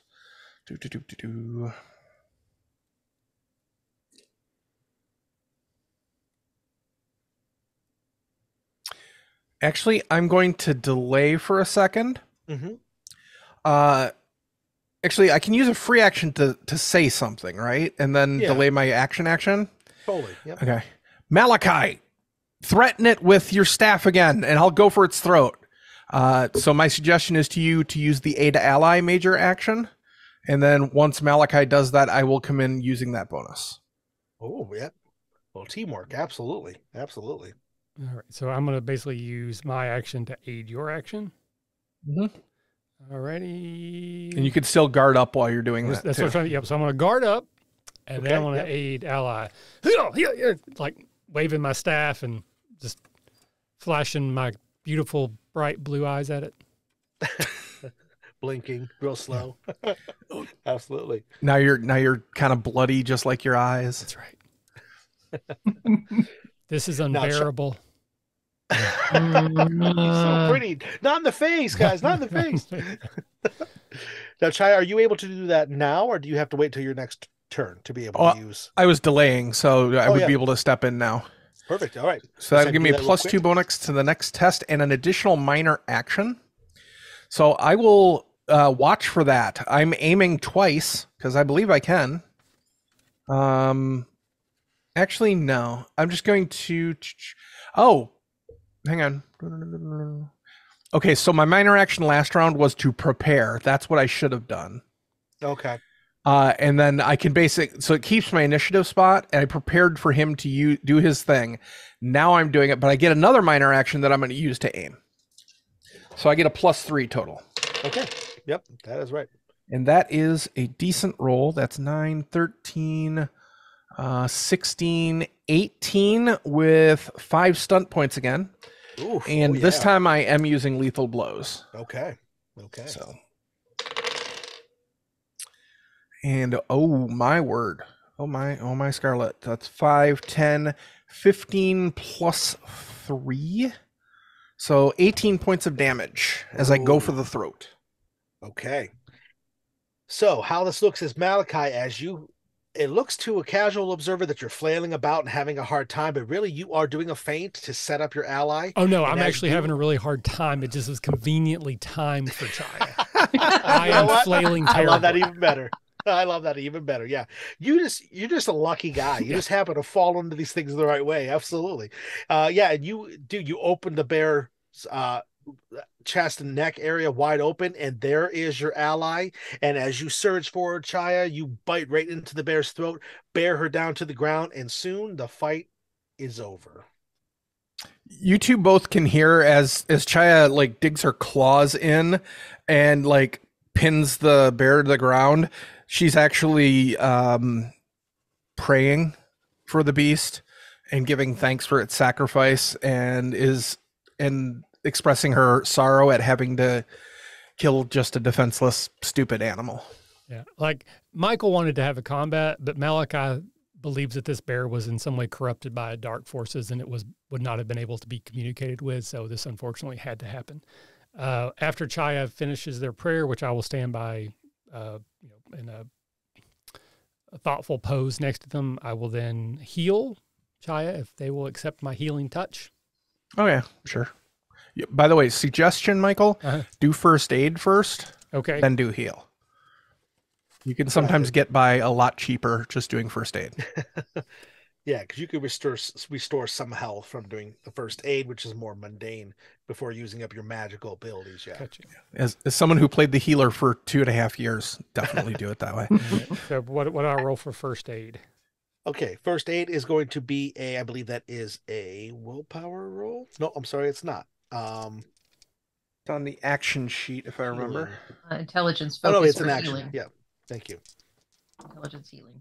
Yep, TN 11 intelligence healing. Oh, wow, there's a lot of intelligence focuses, y'all. So I did. I It's long. I got a 14. No stunt points. Okay, what's the drama die read? 1. What's your intelligence? 3. Okay, I get 4 points back then, just from that. All right. So healing. While this is going on, the healing's going on, I'm going to go and carefully take my arrows out, trying to be respectful of the animal. Okay. So I'm not just like yanking them out. I'm like being cautious.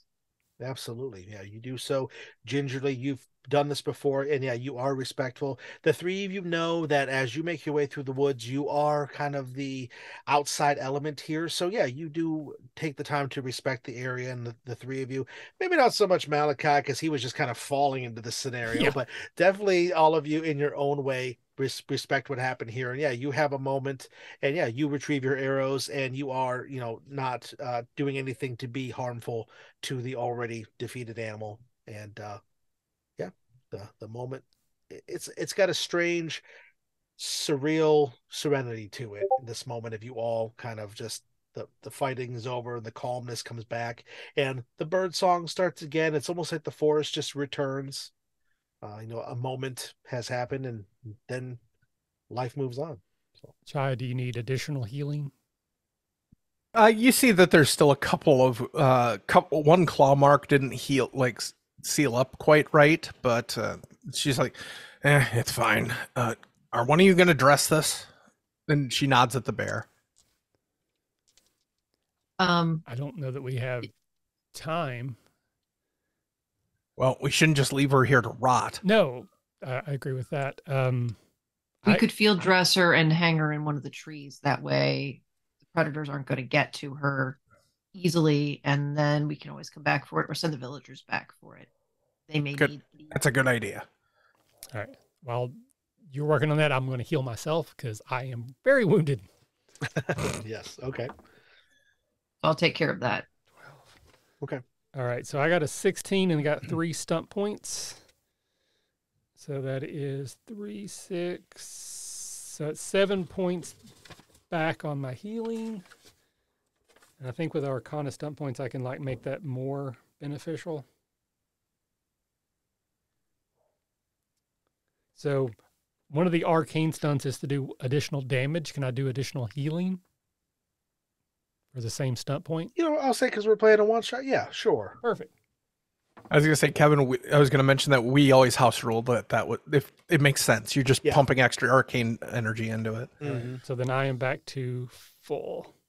Unfortunately, there's still a hole through my sleeve, and that makes me very sad. Oh no, my sleeve! Psychic damage.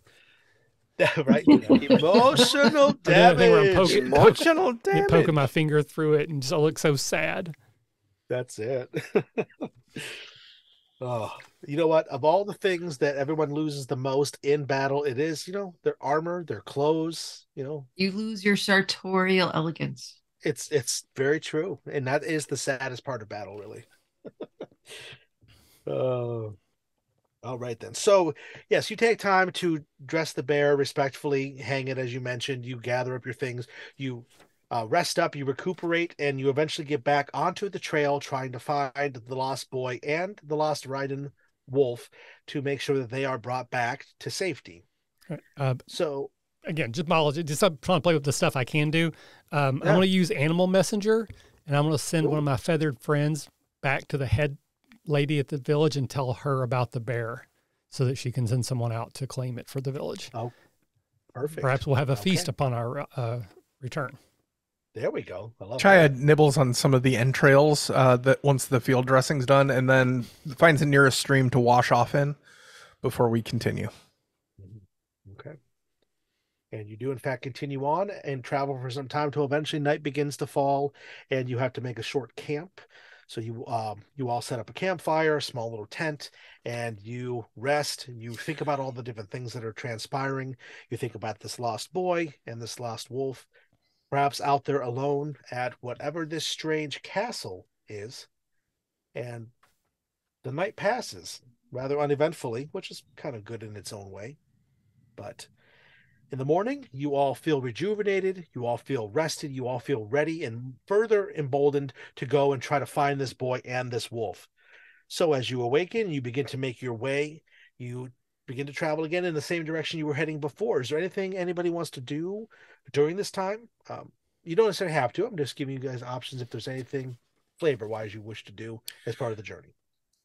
You guys notice that ever since as we break camp and like for the first hour, Chaya is like noticeably not in your heads, which is odd. So could you perhaps give us a little bit of a window about that, Kaylee? Why is that happening for us, the audience? Oh, I'm just going to wait and see if they asked. Oh, okay. Well, then you know what? Let me step back out of this then. That was called foreshadowing. Oh, yes. So I'm trying to figure out how Mal would respond to that. Like my Michael thought is that something to do with killing that bear and you just need some alone time. So I don't know that I would intrude unless I notice something about your behavior that like gives me additional insight that maybe you want to talk. Well, because I know your bondmate well. Mm-hmm. Like, Chaya, I know Michael's not here. Are you okay? After a second, you hear, of course not, Michael's not here. I'm talking to him. Give me a minute, will you? And you hear disconnect again. All right. They're on call waiting. Yeah. and then the connection opens back up to you two. Sorry. It's really hard to reach Michael from here. So I was focusing. Did you need something? No, I just wanted to be sure you were okay. Since Michael's not here, I wanted to be sure. No, I had to check in this morning. It's okay. Michael's has tests today. It's fine. It's a whole thing. It's nothing to worry about. It's just random two-legged crap. It's just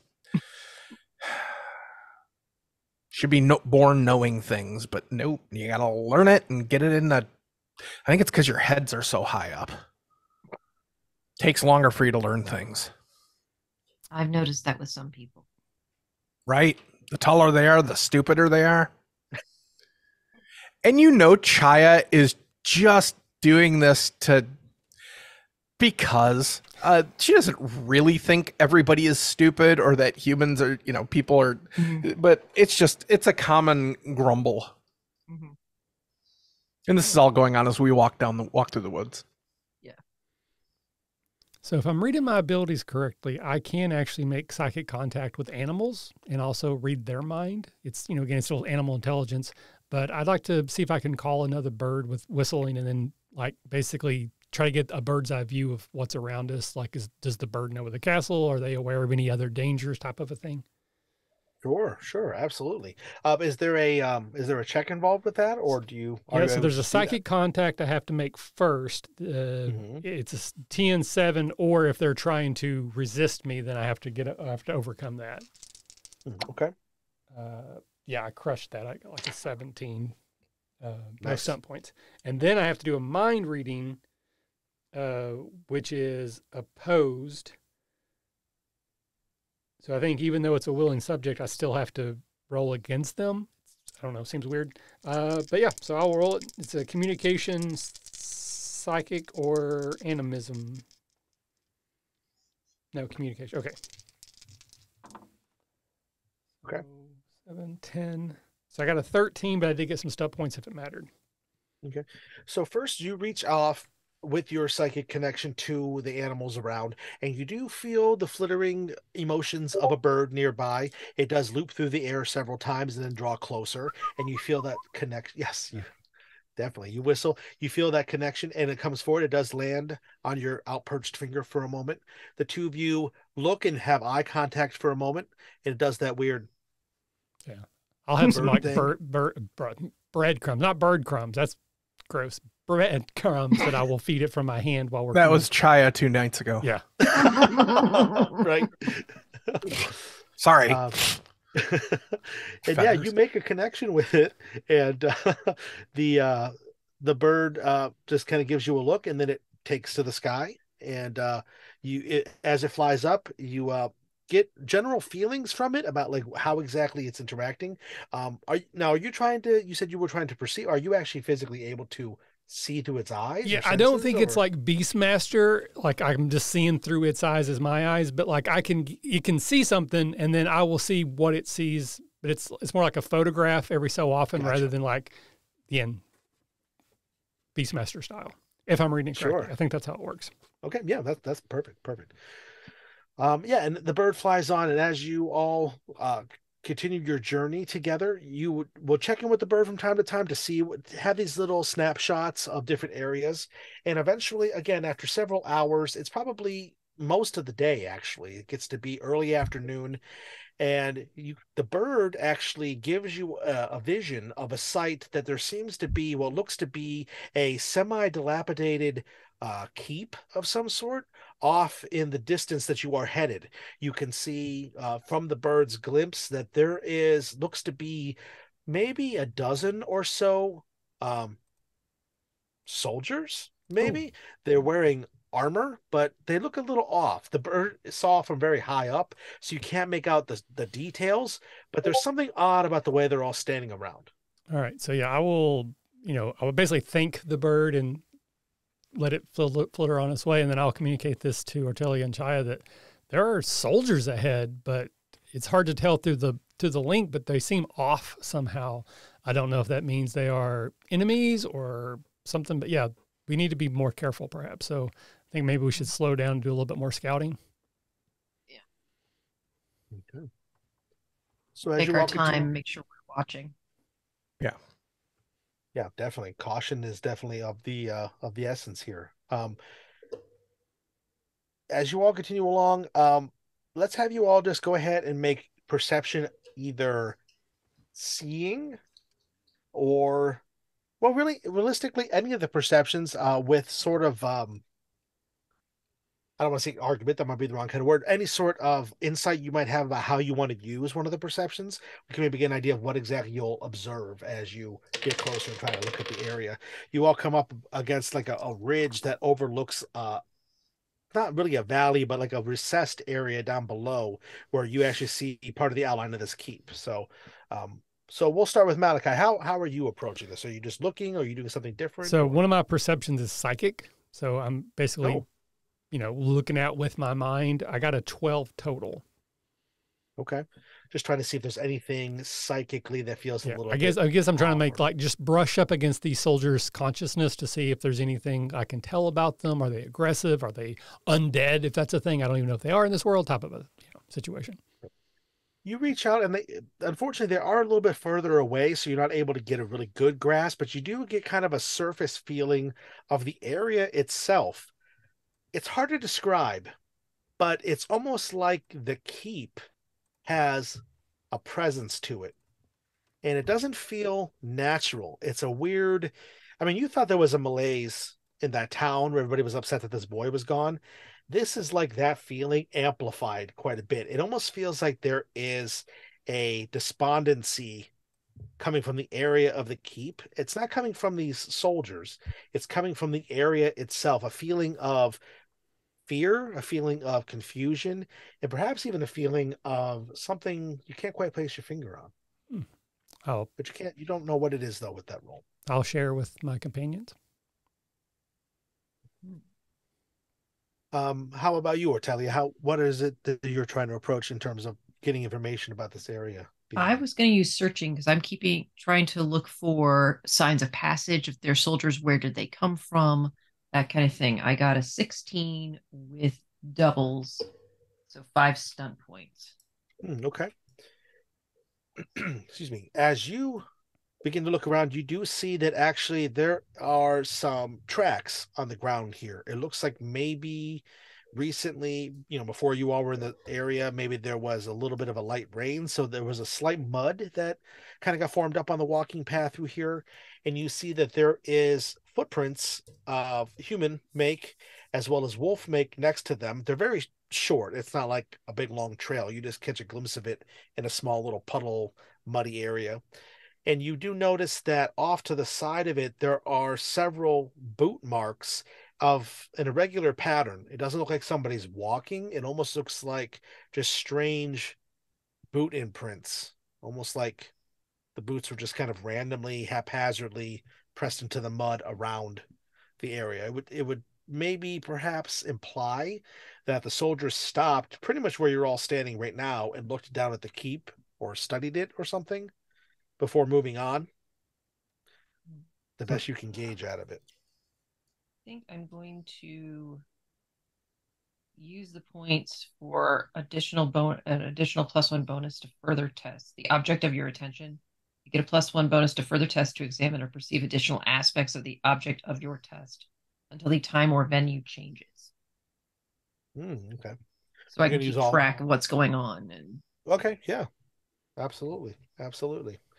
So yeah, you're trying to get a better idea of what all's going on. You're trying to kind of gather more information. You're searching around, and you do see that there is something just off to the side of the trail.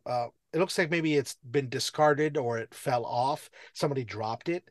It looks to be a small piece of a buckle or a button or some sort of brooch, maybe. Um, and it's got a strange symbol upon it that almost looks like a embossed uh, face, almost got a. I mean, it's abstract. It's not exact, but it almost has a skeletal look to it, almost with like a strange, dare you say, crown or horns or something. If you would like, go ahead. You can make a historical lore test to maybe see if you recognize exactly what this might be. So if the y-axis is lich and the x is king, it's about here. Right. Yeah. Yeah. You got a 15. 15. You do recognize this symbol. This is a Kurnish army insignia of people who are loyal to the Lich King. Skippy, skippy. Now, you would also know from that historical lore that the war has been over for some time. So the Lich King's army doesn't really exist anymore, and they're certainly not down in this area. And this looks like it's been here a little bit less than just, oh, it's been here since those people were sent here for the war. This looks newer. This is not good. This is really not good.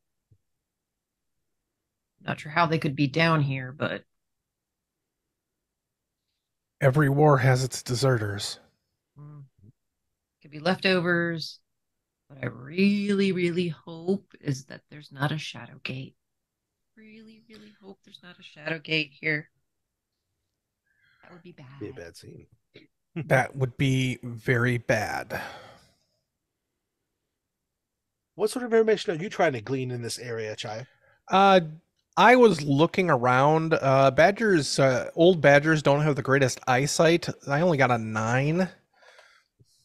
Just trying to like keep an eye out, looking for like any, I don't know, like are they patrolling in any sort of pattern that we might be able to slip by? Are they like just standing there? Is there anything odd that I can detect about them other than they're not where they're supposed to be? Right. Well, you don't really notice anything with your sight, as you mentioned, but if you'd like to perhaps make a empathy roll, which would be falling under, excuse me, your perception as well, you can maybe get an idea of their body language, how they carry themselves, what their tactics might be. That actually worked a lot better. That's 14. 14. It's strange. It's almost like the soldiers are just slowly, I think a term that you might have heard the humans say is lollygagging. It's like they're just kind of loitering about. It's kind of weird. They don't really have a sort of formation. They're all just kind of standing, and it looks to be either towards the front of this keep. Now, this is all still a distance away, so you guys can't see exactly what they're doing, but you can see that they're down. They're just kind of really slowly milling about the opening of this keep. Is there any other entrance into the keep? Nothing that you can see from here. We should try and see if there's another way in. I mean, keeps don't always just have one door. There's got to be a back door somewhere. Mm-hmm. We'll have to take a scouting run around the outside. So it is still a distance away. It would take you all. It's going to take you all probably about another couple of hours to get down to where that area is because of the terrain and everything. You can't just climb down in there. You have to take a little bit of a roundabout way to get down into this ravine-like area. But you could, once you get closer, try to scout around for sure. Yep, sounds good. Okay. All right. So the three of you make your way down, and as you get closer to where this ravine is, you go down and you take your time. You want to make sure you don't slip and fall, hurt yourselves, do anything strange. And as you get down to the, that's right. You've already messed up your shirt. You don't want to ruin your jeans too. You when you get down to the bottom, you see that there is a crest of a hill that is kind of basically where, imagine an area where like a moat or a guardhouse would be. There is a rise of dirt that's been put here. It probably once was a battlement of some sort, but it's got natural dirt formations that have fallen over it. There's vegetational growth here. And as you get down here, the light begins to turn ruddy as the setting sun begins to drift off to the west. I think we peek our head over and see if we can see anything with these soldiers. Are they still in the same exact position? Are they still milling? Are they facing us? Are they facing in? Just anything else we might be able to see without them seeing us. Sure. You look up over the crest of the hill. You make your way down a little bit closer, and as you look, you can see that these soldiers, they have not gone anywhere. They're pretty much right where you saw them before. They are all conglomerated towards the front of the keep, and they're all slowly milling about. And then suddenly, when you look up and your eyes make them, all of a sudden they all just stop, motionless, almost as if somehow they know you've arrived. It's really eerie. There's a strange cold chill that washes up all of your backs for a moment. Your hair stands on end, you'll notice, Chaya. And these soldiers, one of them slowly starts to turn.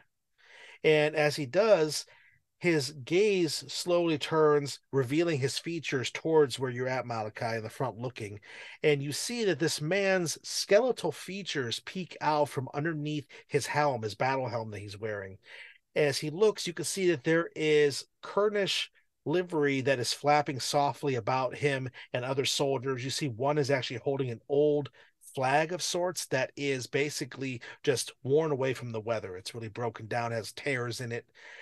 You can see that there's rotting leather armor upon their bodies as they all start to slowly turn towards you all. You can see there's rusted chainmail that hangs off of their bony frames. You can see that definitely these men are no longer among the living. These are definitely undead creatures, some sort of strange skeletal warriors that hold guardianship over this area still.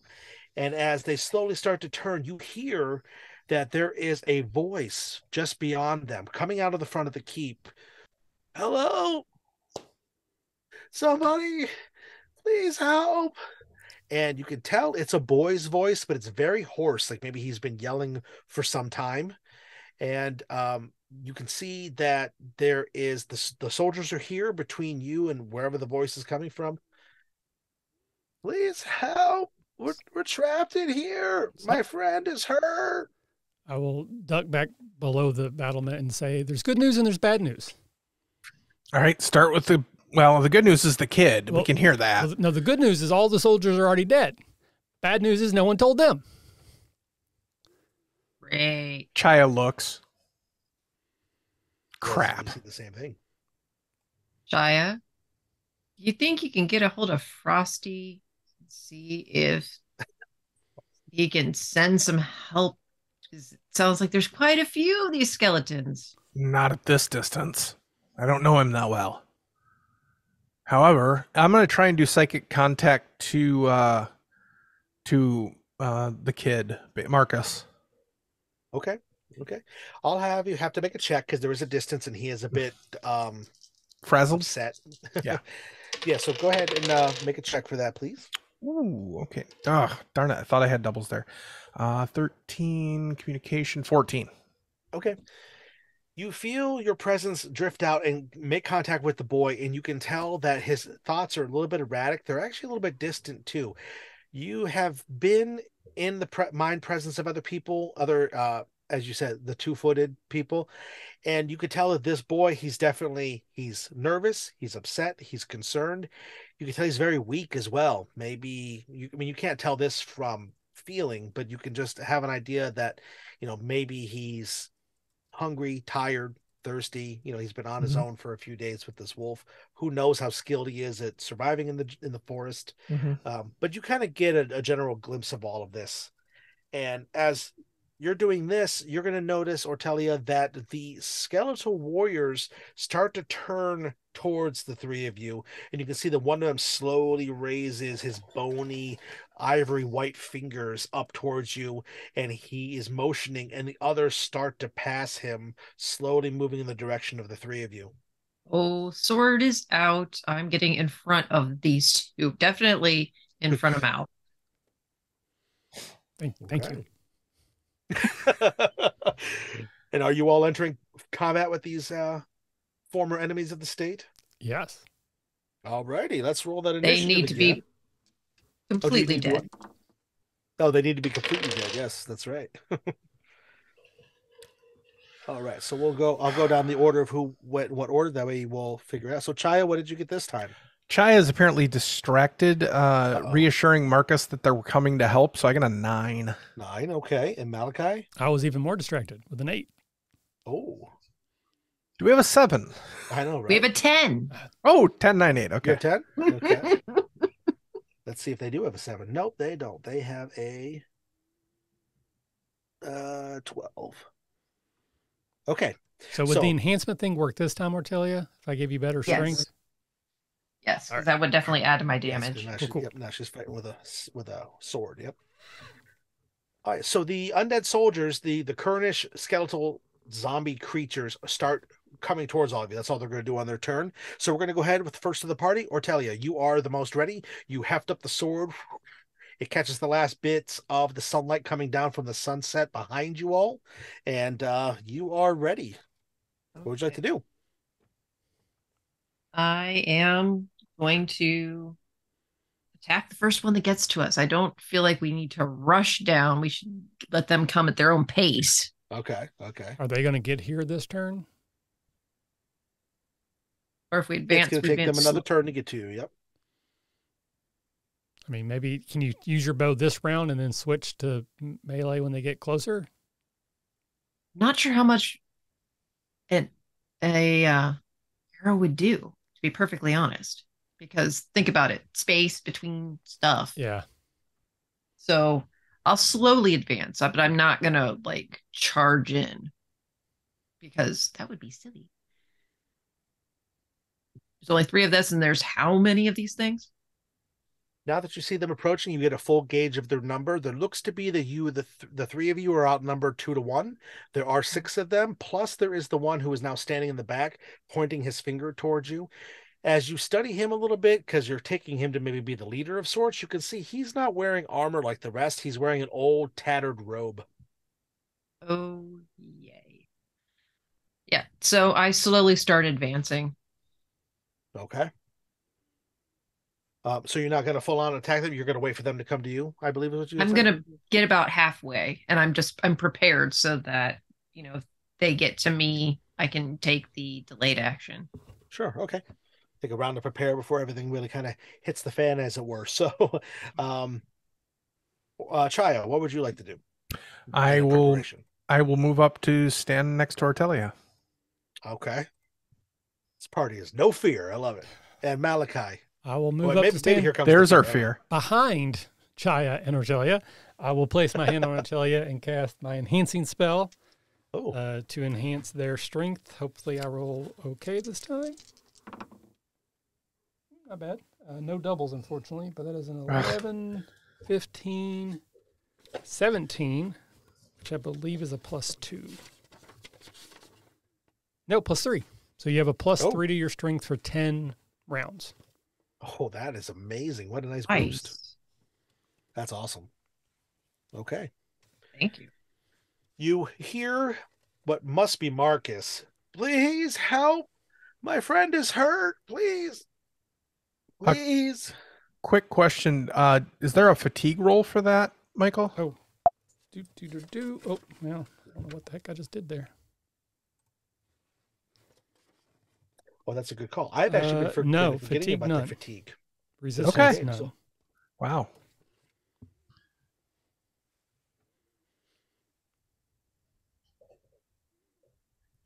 You're just full of energy. I am. that's it. It's got a positive Indefatigable. outlook on life. I'm cheerful. And with that, the skeletal warriors continue to move in. So there's going to be the two that are right in the front are going to move up right towards you, Ortellia. They're going to come up, and they both have swords. They're old, rusted swords that probably are not going to be great to get hit with, you would guess, because they look really serrated. I mean, tetanus really isn't a thing in a fantasy world, but, still, you wouldn't hit with a rusty sword, It's fantasy tetanus. Fantasy tetanus, right? Okay, they're coming in with let's see what their plus is. Okay, yeah, they're coming in with a 12 against your defense. My defense is a 17. Okay. I'm just going to have them both use the same roll just to make it easy. I'm not rolling 700 dice. So, yeah, they both come in, and you bring up your sword to parry with a flash. Ching, ching. You knock their swords aside and, get ready. There are the other ones that continue to move in as well. It looks like they're basically fanning out to try to, there's 2-on-1, so they're trying to use those numbers. They're basically trying to fan out and get, the 2-on-1. So the first two came to you. The other two that are coming in towards Chaya are going to get there on the next turn. And then the last three that are going to be coming towards Malachi, same thing, but they have to kind of go around. So that's why it's going to take them a little bit longer to get to you. But that was Ortellia. It is your turn now. Now, you guys can also see that in the back, coming from like where the keep is, there is, you can see a strange shadow that kind of drifts down the one side of the wall. It looks unnatural. It doesn't look like it's from the sunset because the sun is setting behind you all. This is coming from the other direction. A little bit weird. Well, I got 15 with doubles, 5 stun points. Okay, yeah. Nice. Yeah. And I'm going to go dual target Nice. because they're right there. Love it. Okay.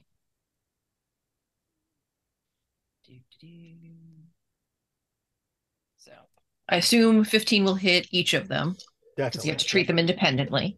Yep. So 3d6,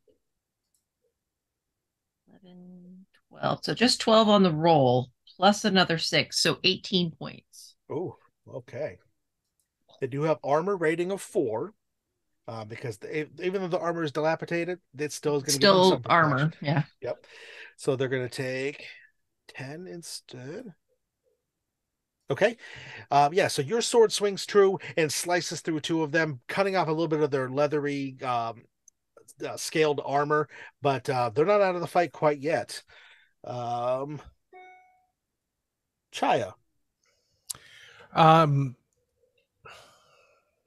Since mine haven't gotten to me yet, I am going to turn and attempt to rake one of the ones that is on Ortellia.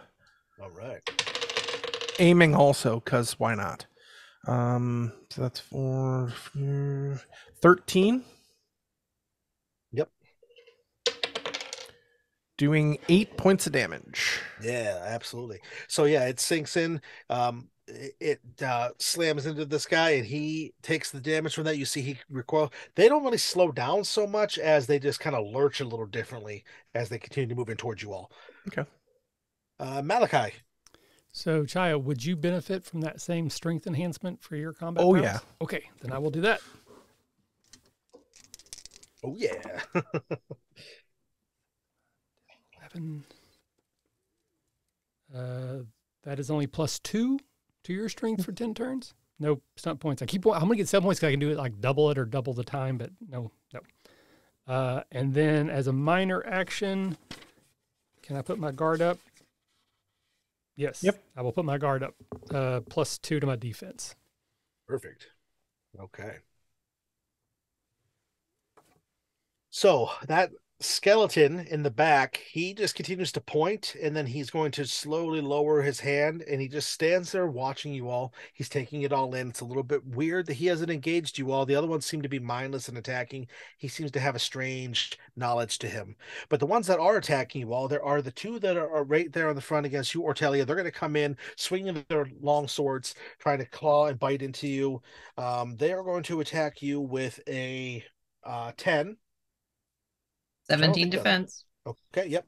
And so as they both swing, again, you are moving and bobbing and weaving in the thrill of battle. Their blades are swinging free. One of them actually comes up, swinging at your neck, and you bring the sword around and deflect it out of the way. You're just too skilled for these guys, it would seem. There is the ones that are coming in against you, Chaya. Okay, it's going to be a 13. And they are skilled enough, or I am unskilled enough to get a hit. Yeah. Okay. That does generate 3 stunt points. Oof. So they are going to use their special stunt that they have just as a specific creature. In this system, certain creatures have stunts specific to just them. So they're going to use their swarm tactics.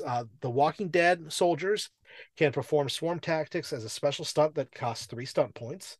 It allows, if one of them hits, and one adjacent to them can get a free attack against that same target.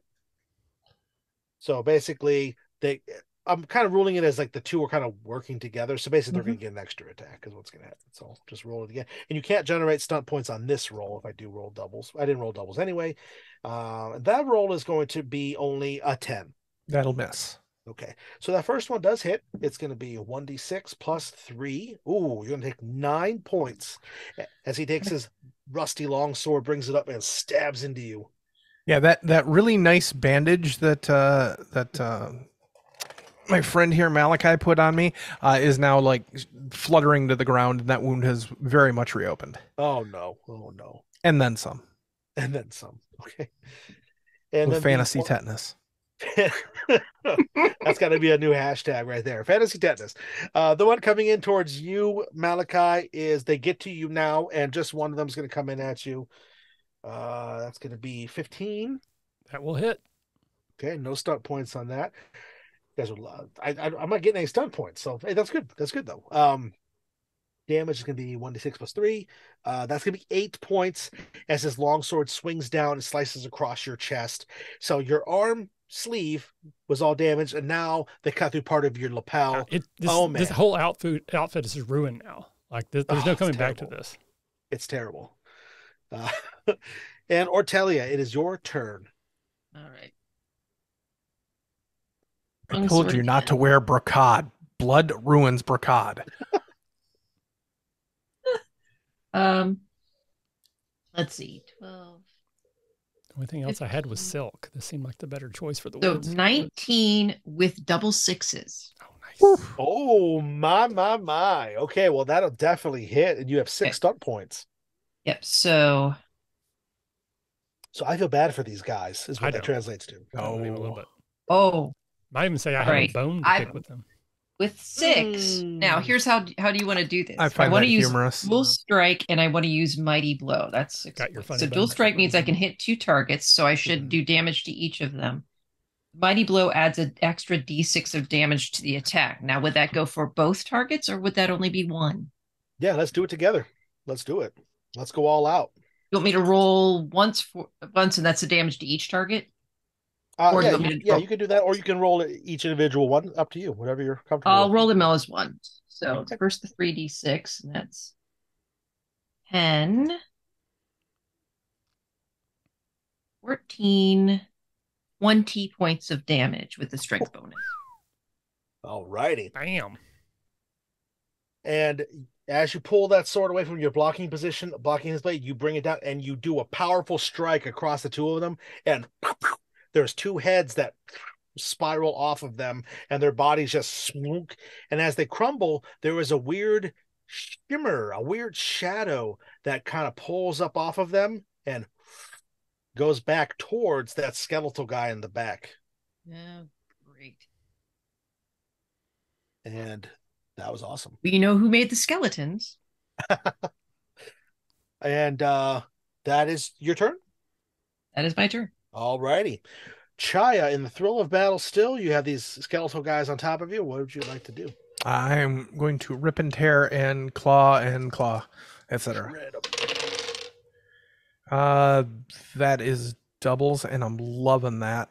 That's 14, 17. Oh, definitely 17 hits. So and I got doubles with 6 stunt points. Oh, my. So I am going to dual strike and mighty blow. Nice. Hey, so for the first one, I'm just going to do damage, which is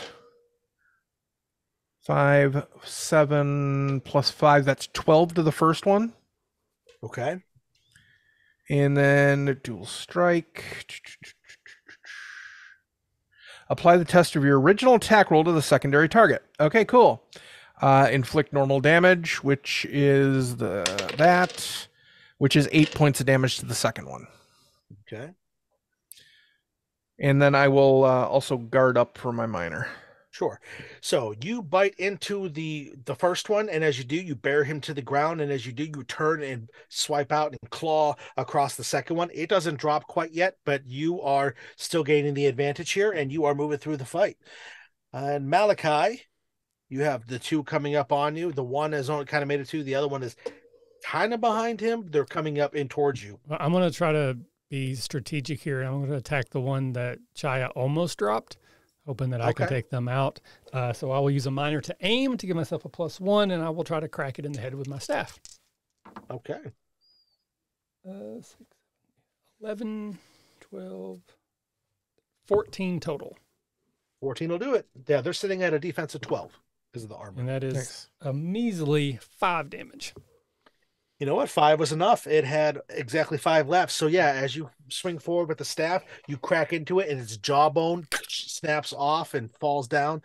Well, it falls down and it crumples down. And Chaya, you manage to see it falling, so you move as it crumples and it lands right where you were standing, or in a battle position. But you're out of the way. So, alrighty. And again, when these ones drop, there was that of the black shadow emerging out of them and going back towards that other creature. So back to the top. There are the two remaining, the ones that are on you, Malachi. I'm going to say, because of how that second one has to move, he's walking with a strange gait, like a weird, strange movement to his legs. So he is slower, but they both are at you now. Yeah, he's got the same wound I have. I know it. Yeah, so the psychosomatic type. I rolled 3 1s. Oof. Ow. So as that one comes at you, it takes its long sword and it swings it at you. And as it does, there's something it slips on, or maybe Lady Luck reaches out and caresses its shoulder to help you out here, Malachi. It slips on some sort of mossy growth on the ground. And as it spins and turns, its sword spins and stabs into the chest of that second one coming up. And it actually gets lodged and stuck in its rib cage. So you see it trying to pull the sword out. I see none of that because I've ducked my head in cowardice. Someone will tell me about it later. Yes, exactly. I love it. I love it. So yeah, so the second one's going to lose its action. They're kind of stuck together. So Ortellia, it is going to be your turn. It looks like there is just these two that are left. We'll just go after them. All righty. No doubles this time. Okay. Got 15, 19. So I'm going to go after the one that's holding the sword that's stuck into the other one. Yeah, sure.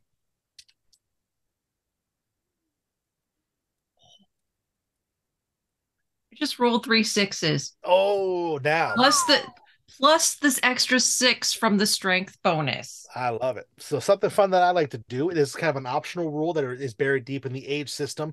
If you roll 3 6s, you get to do a heroic, historical, legendary action that is going to be sung for eons hence. So because we're in a romantic setting, tell us this big, grandiose thing that happens as you're going to change the tide of this battle. Give us a moment. Tell us this tale that the troubadours are going to be singing in ballads hundreds of years from now, if you could. No pressure. No pressure. Yeah, exactly. Yeah. She sees how Ortellia sees how the these skeletons are coming after her companion Mal. I'm definitely in the story. Lead with that. Mal was in danger. Yes, yes. And that is why I rose to the challenge. Yes, good. We're There's loathing and dignity left in tatters on the ground. So she whirls from her last attack, turns around, goes through the chest of the skeleton in front, comes up, hits the skull, and it hits it in an arc, and it lands at the feet of the robed figure. Oh, excellent. And as that dark skull spirals and lands at the feet of its master, that strange shadow emerges out of it and goes back up into the shadow creature. It looks up at all of you. It just kind of slowly cocks its head off to the side, and it just starts to slowly gate forward towards all of you. But Chaya, it is your turn. There is the one undead left. The one that got the guy with the sword ripped out of his chest, basically. He's got a bad leg. He's looking confused. He's got a sword through his chest. Yeah, the sword is still there, but the guy dropped. Yeah, so he's just kind of like looking around like, what is happening? But what would you like to do? It's within your movement to get to him. You don't have to do anything crazy to get. How far is it to Robe Boy? Oh, I'd say that would be a full movement for that. So Chaya's like, you guys got this, and runs full tilt, like leaping, doing the Rocket Raccoon full charge, and just is going to do a leaping attack, like vaulting off the skull and leaping up into the air. Awesome. Malachi, this is an all-out attack, terrified, too, by the way. As Chaya runs away. No, go back. I don't have this. So I'm using fighting, so that's a 16. Yep. That'll work. No doubles, unfortunately. So 1d6 plus 5. 10 points of damage as I connect. Okay. And you leap forward and your teeth sink into the bony, you realize, body of this creature. It is a skeleton like the others, but again, it's a little bit more pronounced, but you do hit it. You feel something snap under the weight, under the power of your jaw, and it doesn't drop, but you could tell that it definitely got injured in some fashion. Malachi. I will prove Chaya right or wrong by stepping forward and trying to whack this thing in the head. I'm going to do an all-out attack so I can actually try to hit it. Oh, okay. And I will actually aim first. I think that's how that works. Well, aiming is going to be for your ranged attacks. 13. That is a 16 total to hit. Mm-hmm. Unfortunately, I don't think that affects my damage, which is very poorly. Oh, I did roll well, though. 7 points damage. Nice. 7, okay. Which is max damage for me, by the way. Awesome. Well, your max damage was enough. You hit it, and as you hit it in the head, its head kind of caves down into its shoulders area, and it crumples as well. I'm going to look over and tell you. You saw that, right? I did. It's all part of the legend. That's right. You can still hear the boy, please help me, help us, please. And as that happens, the strange robed figure seems to put their bony hand up like this, and the boy gets quiet. There's a weird shadowy kind of miasma behind it as it changes something you're not aware, but it is then going to just look at all of you, and it just kind of, from the finger, it just kind of slowly puts it towards you and shakes it back and forth like a kind of motion. And then it just stands there regarding the three of you like it is intrigued. So Ortellia, what would you like to do? Is it kind of just stands there? Oh, I'm joining Chaya in this because you do not hold kids hostage, let alone riding. So, time to join the fight. All right.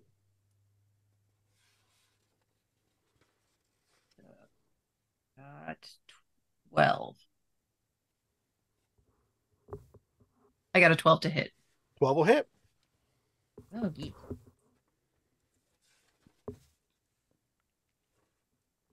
10, 13. I can add, really, I can. 19 damage.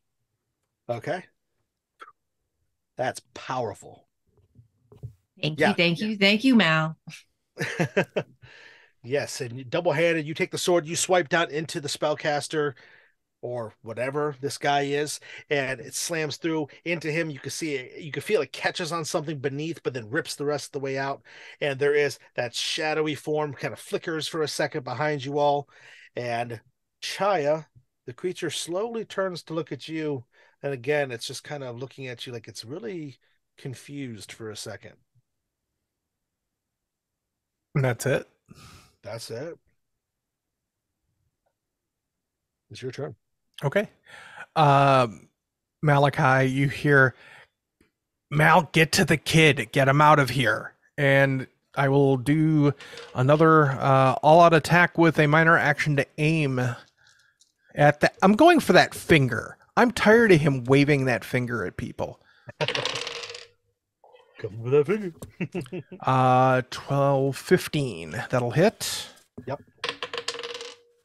He takes 9 points of damage to the finger. Oh, brutal.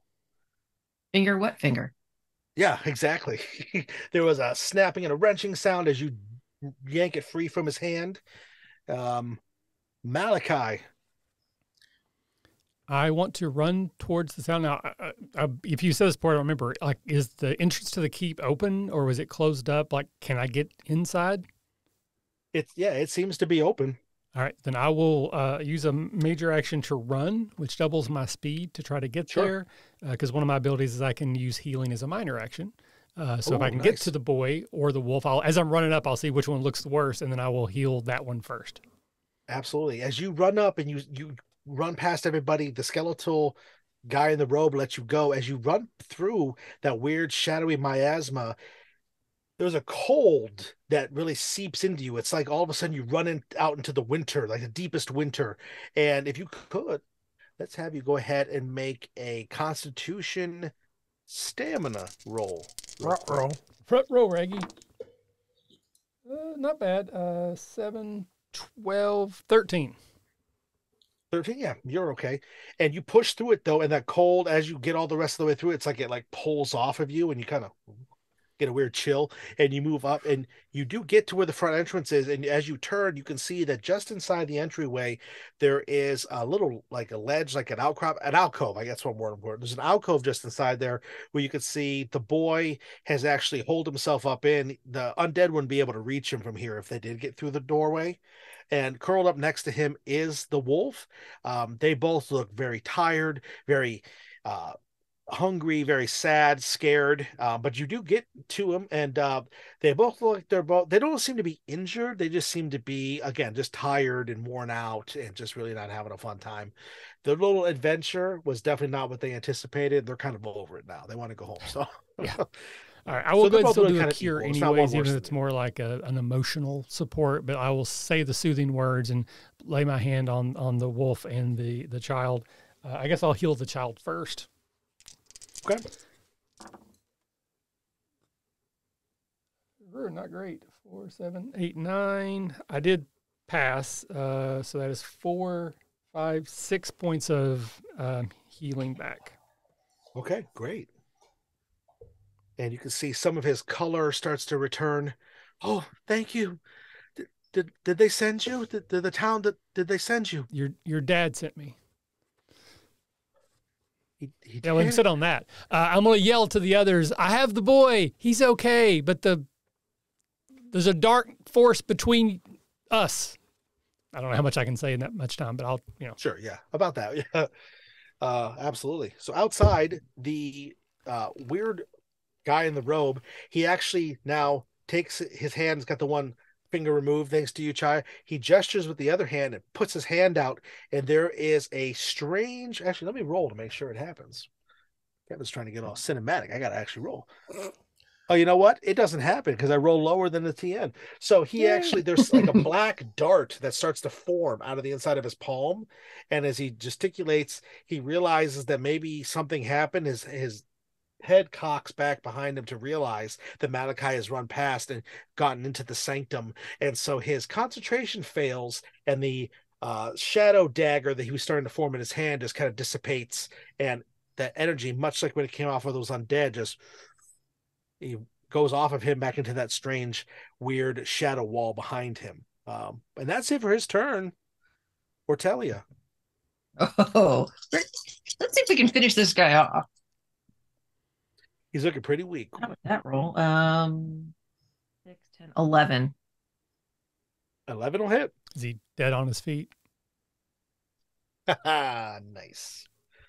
You got a million of them, Michael. I love it. 19 damage again. Oh my Jeez. goodness. Oh, I've got a +6 with the strength. that's true. Beautiful. Okay. You hack down in, and if you can roll a die if you'd like, or you can just tell me, right or left? Left. Left. His left arm gets lopped off at the shoulder and flies off, and as it does, it turns into this weird ash and goes back into that weird shadow wall. And and Chaya, This is why Kern is nasty. yeah, Chaya, it's your turn. I'm going to go for the other arm. All out attack again. All right. All right. 11. 11. 11's it. Oof. I got 3 stunt points. Oh, nice. Which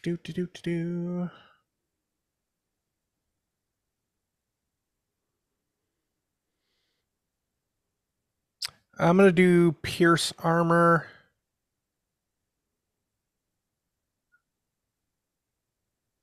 Yeah, I'm just going to do Pierce Armor.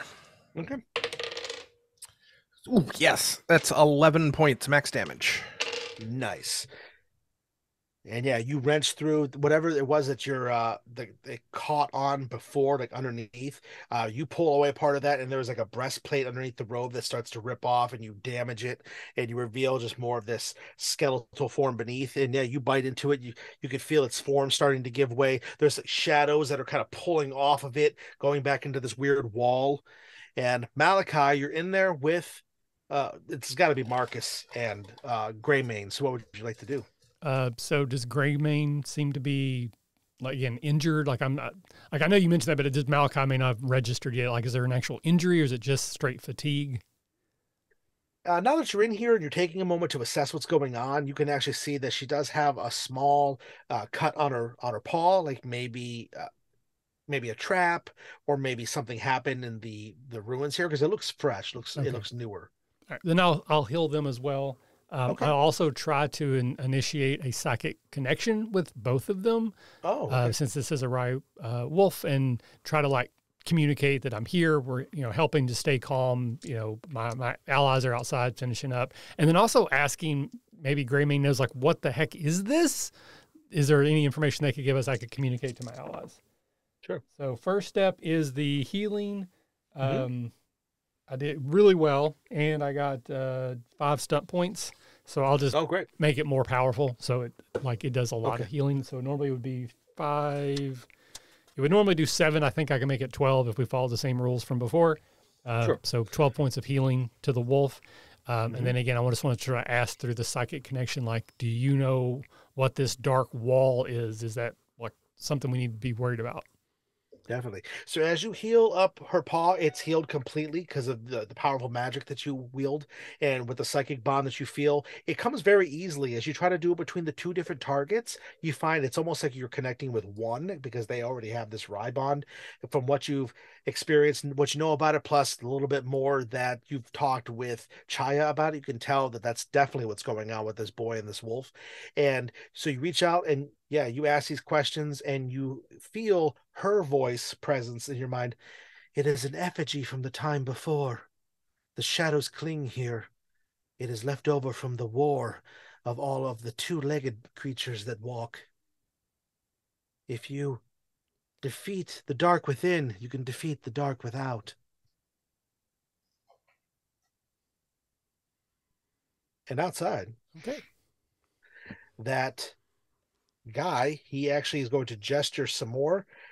Looks like he's a little more furtive this time. He's actually aware now that toying with you guys was probably not the best thing to do. So he starts to gesture. And One-handed. this time his spell does work. So as he gestures, you see shadows begin to pull off of that wall behind him and start to wrap around his body, making him a little bit harder to see.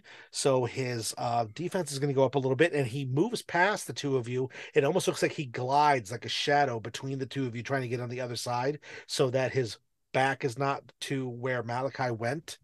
And as he moves past you, both please make I'm going to call this a willpower. We'll call it a willpower purity roll.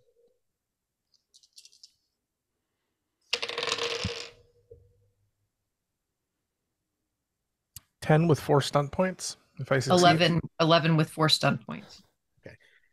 You both feel it's not painful, but you feel something uneasy in your minds, and you hear a voice. The land will know us again. As it moves past you, and as it gets in that position and the shadows completely wreath around his body, he says, the land will feel the strength of the Kurnish might. The shadow comes. And that's his turn. Ortellia. Oh, furnish might this. 11, 14, 18 to hit. 18 will still do it, even with the heightened armor.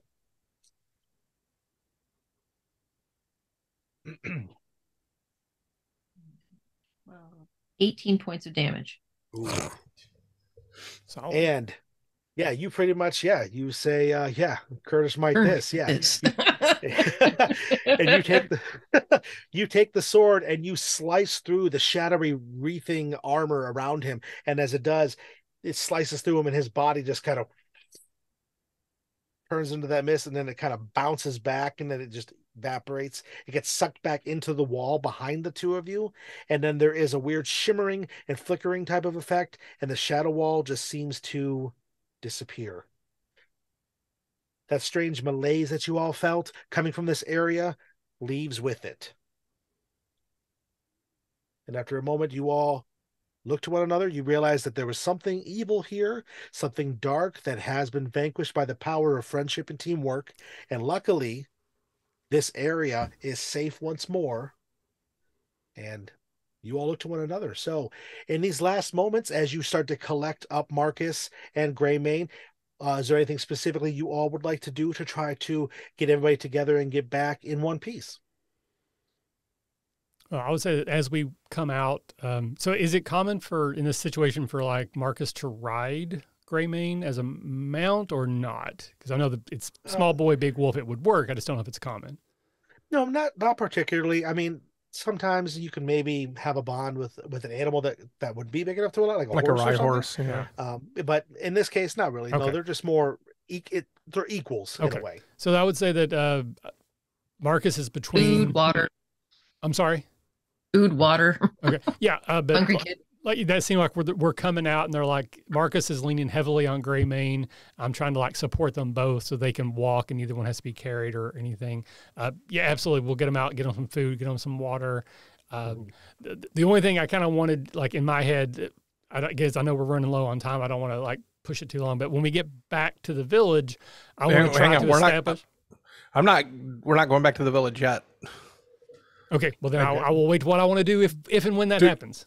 Yeah, I was gonna say, don't mean to stop there, but before we head back to the village, Chaya is going to stop the two of them, like when we're feeding them before we set out, and she will like initiate psychic contact with them and loop everybody in. It's like, Marcus, boy, is your home safe for you? He informs you that his dad is a bit tough at times, but he knows his dad is a good person deep down. He knows that he's been sad since his mother has gone, but he knows that his father is still a good man. He just needs to be shown, that there's still good in the world. So he hopes with the strength of his new wolf friend that he'll be able to do that. We'll take you home then, but let him know that while Greymane may not come back and bite him in an uncomfortable place if he treats you poorly, I have no such compunctions. And he nods emphatically. He understands completely. He gets your tone. He definitely knows that that's not an argument to have. You will tell him that before we leave you. Okay, yeah, definitely. I mean, I owe you my life, and I owe you for the life of my friend of Greymane. Thank you so very much for helping me. Is there anything you want to do here before you head back, Ortellia? I want to take a quick look around while the kid and Greymane are eating. I just want to search around and see if there's anything else that looks like it could be some kind of Kurnish artifact that this could have come from, or something else that's left behind. Okay, yeah, definitely. Go ahead and do a perception searching roll.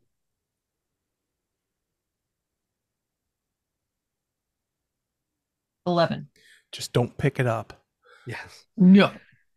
You actually find near the front entry of the keep that there seems to be a small disc of some sort that was probably buried in the ground, and it somehow got kicked up when the boy and the riding wolf entered.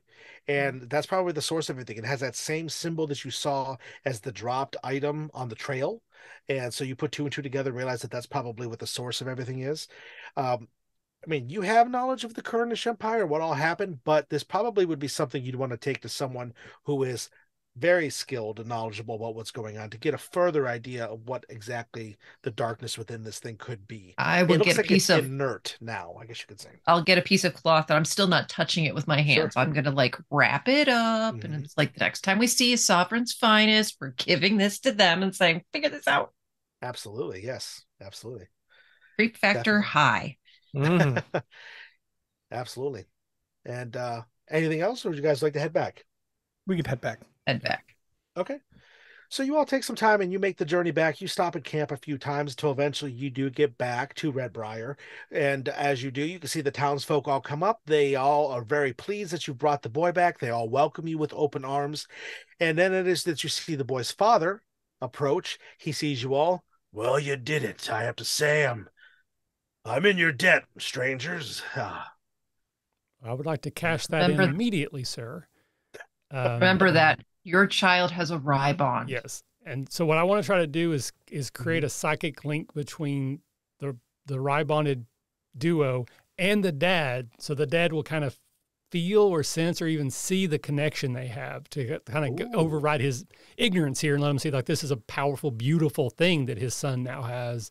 And he should be grateful for it. So I'm trying to like bridge that gap mentally so they can see what the couple have, the duo have. Yeah, definitely. I love that. Go ahead. Let's do a communication roll. You can either do psychic or you can do persuasion or maybe even animism to kind of pull this all in together. That was not good. Uh-oh. That is a 9. A 9? So technically I do have 2 stump points because I got, or 1 stump point because I got 2 ones. Right. So yeah, you try to open the dad's mind. He seems a bit confused. It doesn't really seem to take hold. But you see that as you're all approaching and he sees this, he sees his son walking with the wolf and oh, that's the creature that I saw. And then he looks and his son goes, no, father, she's my friend. And kind of taking a cue off of what you were trying to do mentally, the boy approaches and he says, she saved me. She brought me back just like these ones did. And he points to the 3 of you, and his father looks to the wolf, looks to all of you, and maybe there's something with what you did that maybe did take hold on a deeper level. I'll try to enhance it and to say, your son wouldn't have survived till we got there if it hadn't been for the right wolf. Like you owe your son's life to her as much as any of us. Definitely. And there's a moment of realization that seems to come over the father, and he actually does get teary-eyed for a moment, and he goes, oh, I can't lose you too, my son. And he comes up and he embraces him for a moment. He looks tentatively at the wolf. Maybe there's something that has to be built there, but first bricks of the bridge have been formed today. So, in You're this not moment, losing a you son, all... you're gaining a rye wolf. What's the marriage equivalent of that? And right before, like, as he does that, Chaya like looks at him and just does. Right. Got your number, buddy. Stop badgering the father. Oh, hey. I bite Malachi right on the ass. Yeah, that's how that should end. Not my pants. I say. Yeah, exactly. Yeah, not my pants too. Yeah, Not your pants, and you do a jump, and you jump up in the air, and we do a freeze cut. Yeah. Yes, exactly. And we pull back into it's a new day, it's a new dawn. There's bird song that fills the beautiful, bright, sunny sky again, and the bright blue skies above close out this tale for today. But in the world of Aldea, there are plenty of other tales to tell that you could tell if you want to play Blue Rose at home. And please do. Fantasy Age is great as well. You can get all of it on Green Ronin's website. Shameless plug, if you want to buy something there, if you use the code GK Hero, all caps, you get a discount. So do it and check it out and help us all out. So let's take a moment before we say goodbye. Let's remind everybody who everybody is really quickly. And if anybody has anything they want to plug, I don't want to speak out of line, Michael. That's how we do things, right? Of course. Yeah, absolutely. Yeah. All right. So I'll go first, and then we'll finish up with Michael. We'll do it, and you can take us out. Yep. Okay, cool. So yeah, I'm Kevin. I was your narrator this evening, and I can be found online to the socials at Kevran Games. I've been on here before. I've played Briarwood Bay. I played all kinds of stuff. We played with Michael. We did what we do Dune recently. We've done lots of detention episodes. It's always a pleasure to be here. This was great to run my first game here. If you want to see other games that I run, you can see me on Wanderer's Haven channel, which is over on Twitch as well. Actually, tomorrow we are going to be showcasing Michael's game, Action 12 Cinema. It's going to be myself, Jeremy Hochhalter, and Beth Masco, part of the production staff. We're going to be playing it, and we're going to be making up stuff right on the get-go. And it is going to benefit the No Kids Hungry charity team that's doing stuff for the next few weeks. So you can come in. We're doing a giveaway of some cool dice as well. So check that out. Give some money to a good cause and watch us just get crazy with some B-level movie action with Michael's awesome game. It'll be my third time playing it. I love it. It's a fantastic game. And I don't just say that because he's sitting here staring at me on my screen. But you would. It's an awesome game. I love it. So. But thank you for having me, and thank you for letting me host. And please, I'll pass it on to the next person. So Kaylee, go ahead and tell us what's going on. You can find me on the socials at Anime Girl, and if you wait another, how many weeks is that 2 weeks away? Oh my God, that's 2 whole weeks away. 2 weeks from tonight, over at smugglersblues.org, you will find a link to our YouTube channel. The crew of the Kralitz Fang from the Redemption Podcast will ride once more in our new tales called Smuggler's Blues, a redemption story. This time it's a live stream and it's personal. No, it's not really personal. It is a little personal, but you can find us there. Myself, my friend Michael, and our GM Chris will be returning to the Star Wars universe to tell stories, and this time it'll all be streamed live, so you get to hear all the weird stuff we do in between role-playing moments. So that'll be a lot of fun.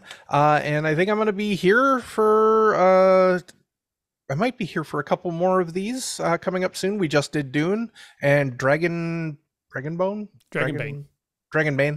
Wrong vowel. Sorry. It's the scales have turned, obviously. It was the skeletons you were fighting. Yeah, that's obviously it. And you can find me here on the RPG Academy in a lot of places. So, Christine, over to you. Hi, I'm Christine, and you can find me on Twitch at SteenGeek01. I stream Elder Scrolls Online and other video games, while also discussing anything in nerddom, including the 40 plus RPGs that I've owned and have been playing since 1990. And I'm also going to be working with Kevin on some future productions, so I can't wait. And I look forward to talking to anybody who wants to come and chat. So as for myself, my name is Michael. I'm the host here at the RPG Academy. This game was part of our sample adventure series. We have a bunch more we've already done. We have a bunch more we're going to do. And we've got a bunch of, coming up. We're going to try to do these every other week, and we're actually going to set it up so that we rotate opposite of Smuggler Blues. So every Monday you can experience something, 1 week on their channel, 1 week on ours. We have a ton of podcasts. We've been doing this like 12 years. So if there's anything about RPGs you're interested in, we probably have an episode that covers it in some way. But if this is Mental Health Awareness Month in May, and I want to plug my other podcast I do that is about mental health awareness. It's called HMA Pod, or Healthy Minds Alliance podcast. It's like a 15-minute, 20-minute interview style podcast with people who are in local communities teaching and educating people around mental health, suicide prevention, that kind of thing. It's brand new. It's very small and needs some love. So if you are interested in that or just willing to give us a thumbs up, plus button, or subscribe to help us grow, search for Healthy Minds Alliance. And then also Action 12 Cinema, you can pre-order it now at the RPG Academy website /Action 12 Cinema. So Rezo TKO, sorry I mispronounced it, just jumped in at the end, said it was a fun time watching. Thank you for hanging out. I really appreciate it. There will be an audio-only version coming out on the main feed in a few weeks, and this will eventually go on our YouTube channel as well. But we will sign off, as we always do here at the Academy, by saying if you're having fun, you're doing it right. You're doing it right. Thanks, and we will see you next time. Bye-bye. Bye. Bye. Bye-bye.